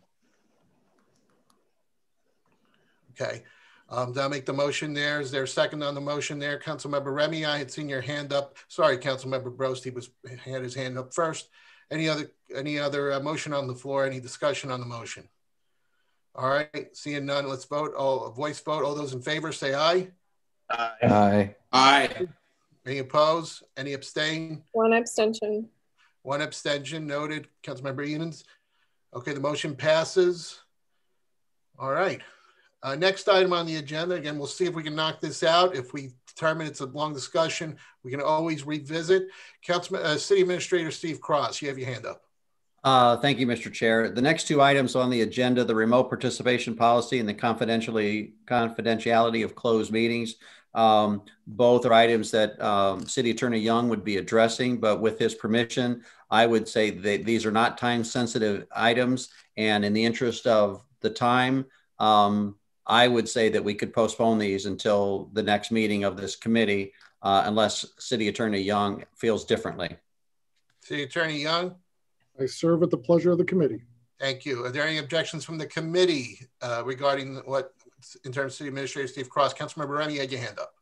Yeah, no, I totally agree with the city administrator. I was actually going to make a motion for this one, the first one specifically, given the uncertainty with the current pandemic and when we're going to be able to potentially meet as a complete council, especially with some of the numbers that I'm seeing currently. I was actually going to recommend, with that uncertainty right now, for the first one at least, for us to recommend postponement for at least 4 months. That way we can at least get past the lion's share of the uncertainty, and we can at least make some, and we don't have to do this twice, we can do this once going forward. If there's no objection, I'd like to make that motion. The only thing I would, if I can, and maybe a partial objection is maybe just make a postponement without 4 months, and then at some point when we just determine as a committee, or just someone wants to bring it forward. I think the intention, the spirit's there that we're going to wait a little bit. I just don't know whether it's 4 months or what, but as long as we don't lock it down, if everyone's okay with that, I would support that. Chair, I would be more than happy to support that, and I'm happy that you've come around to my thinking tonight. That's okay. Thank you. I might need your help someday. All right. With that, Councilmember Farmer, your hand is up. Are you going to make a motion? Motion to postpone? I was going to make a motion to postpone. Actually, we had a second the motion. Right, Councilmember Remy's first there, but I don't think you had a second there, right? No, I did not. Okay. I was offering to second it for it. That's fine. All right, motion on the floor to just postpone the item. All those in favor say aye. Aye. Aye. Aye. Well, motion passes. Next item, again, related to what City Administrator Steve Cross, confidentiality closed meetings. Are there any objections if we go ahead and postpone that item? Councilmember Remy? I'm okay with us actually talking about that one tonight. I think that's an important one. And we've got some serious issues that are going forth in closed session upcoming. So I don't know why we would need to perhaps postpone that one. We may be able to discuss that one tonight and get it to council. How about we work out a compromise? If okay. It looks like we are really getting into the weeds and it looks like it's going to need more than 10 minutes of discussion, then at that point, I'll just say, you know what, we'll defer it to the next meeting, or someone can make a motion. But, if it seems like from the start, like everybody's on board, gets it, and we want to knock it out, we could do that. So sound good to you, Councilmember Remy? Absolutely. Okay, because that way, good, we could target 9:30. I know you've all put in a lot of time. M Public Works meetings lately have been nice and short, but sometimes they're going back to their covering a lot of good items. So City Attorney Young, do you want to speak to the confidentiality of closed meetings? Again, this is another item that the mayor had requested be visited. Yes, Mr. Chair. Members of the committee. You have a memo that I drafted about 2.5 years ago, I believe, that just addresses the legal issues addressing confidentiality of closed session items. One item that is not addressed specifically is specifically the issue of revealing confidentiality of closed information received in a closed meeting. There's been concerns in the past about that having occurred, and it was the mayor's request that this be reviewed for more specific legislation addressing that concern. I don't have any specific legislation before you. I wanted to gauge, basically get the idea of the committee, whether you want to move forward with this before spending the money and drafting something. Okay. Any comments or thoughts from the committee?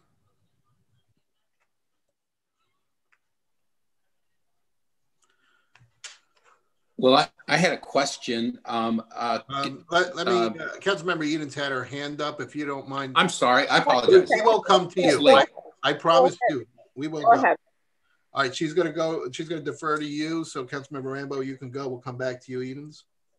Well, it's a really simple question of clarification. How can you discuss the waiver of the attorney-client privilege as to the subject matter disclosed just a little more fully, because I don't understand that particular point. The last paragraph of page 1. So the general concept is this, and let me use a hypothetical. Let's say that we're in litigation and I reveal to the council my advice in a closed meeting, and that is a attorney-client privileged communication pertaining to litigation, okay, properly closed, and it's a work product and a privileged communication. If somebody goes out and says to a third party, the city attorney said X, or says it in a public meeting, I've had situations around and about where someone has said, oh, the city attorney just said X about the litigation. The concern is you've just potentially, there's a lot that goes into that analysis, but potentially waived attorney-client privilege, whereas I may become a witness now and cannot properly serve as the city attorney. And that's the concern. And how do you correct that in the language here? Forgive me for not being an attorney. No, and that's fair. And there's nothing in this particular language that's corrective. And that's why it's just a memo, and it says some things. What you just said is God and motherhood. That sounds great to me. And you'll fix it in when you prepare the legislation.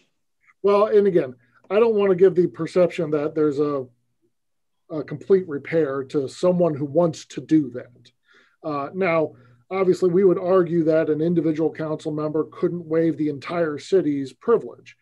That would be our first argument, but we want it's more to the point of, when we go into closed session and we have conversation, my hope is that we are having very candid and confidential conversation, because I want to be able to be candid with the council, and I want the council to be very candid with me. And if there's a risk that somebody's going to go outside the room and immediately reveal that information to a third party, including potentially a plaintiff in a lawsuit, we ought to have some sort of repercussion to that disclosure beyond what it currently exists. Great. Thank you.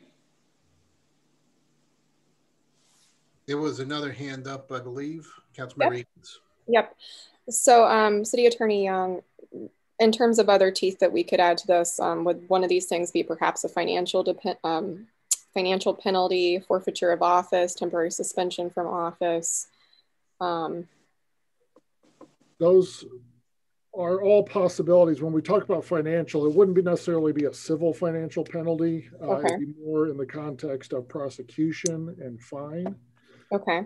Now, the other, when you talk about forfeiture of office, that would likely require a charter amendment to address something like that, because our charter is very specific as to what warrants forfeiture of office, and it's basically if you no longer qualify to serve because you don't live in your ward anymore, or if you violate a provision of the charter.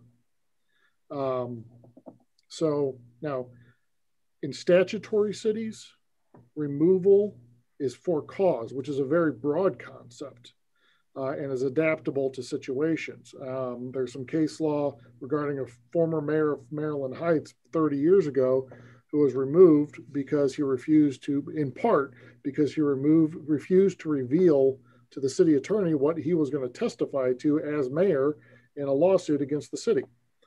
And that was part and parcel subject to the reason he was impeached.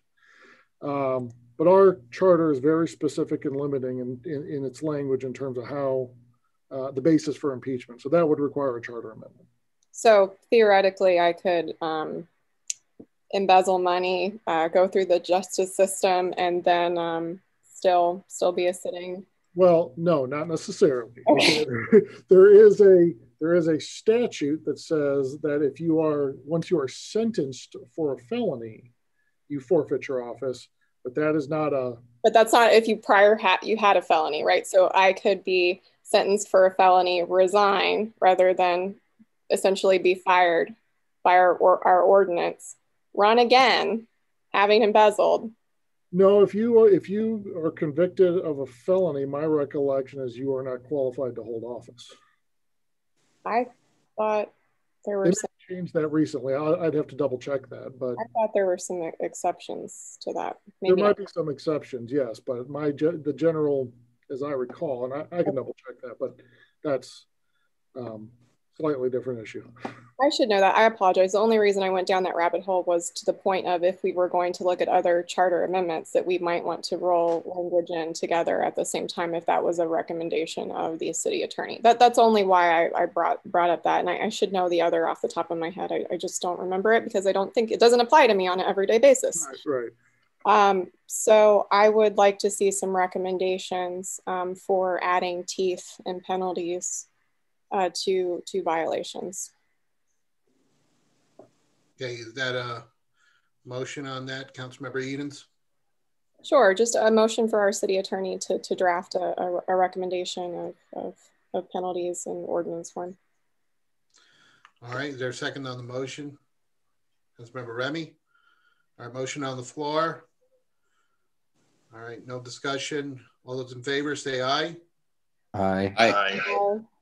Any opposed? Any abstain? All right, motion passes. Councilmember Rambo, did you have your hand up or did I see someone else with a hand up? No, I did not, but I would like to ask that Attorney Young consider if we're going to go to the trouble of changing the charter. I don't know how I don't want to dictate the process. I don't know how to dictate the process, but I think if we're going to do it, Councilmember Brost said that we should look at changing the charter several ways or whatever, bring it up to what we need it to be all at the same time. So when the time is right, I don't know how to start that process, but I wanted to throw that out on the table. That's all. City Attorney Young. Mr. Chairman, what I can do is draft some alternative options, including charter amendments that you all can review, and then just pick and choose what you'd like. Awesome. I looked it up, and to answer Councilmember Eden's question, there is a statute that expressly states no person shall qualify as a candidate for elective public office in the state of Missouri who has been found guilty or pled guilty to a felony under the federal laws of the United States or to a felony under the laws of the state or an offense committed in another state that would consider it a felony in this state. So yeah, if you have committed a felony, you do not qualify for public office, including council member. If you commit a felony while in office, you forfeit your office upon sentencing. All right, anything else? Hand down, okay. All right, it sounds like there are no other items for discussion here. Back to the agenda, then we are done for all the administrative items. Anything under miscellaneous? Councilmember Farmer, is that your hand up for something, or is that just? I was just going to make a motion to adjourn, but you tell me when you're ready for that. I will give it to you in a second. All right, next meeting, February 2nd, and motion to adjourn made by Councilmember Farmer. Is there a second on the motion by Councilmember Flasher? All those in favor, say aye. Aye. Any opposed, any abstained, the motion passes. Thank you very much. Have a good evening. Thanks again.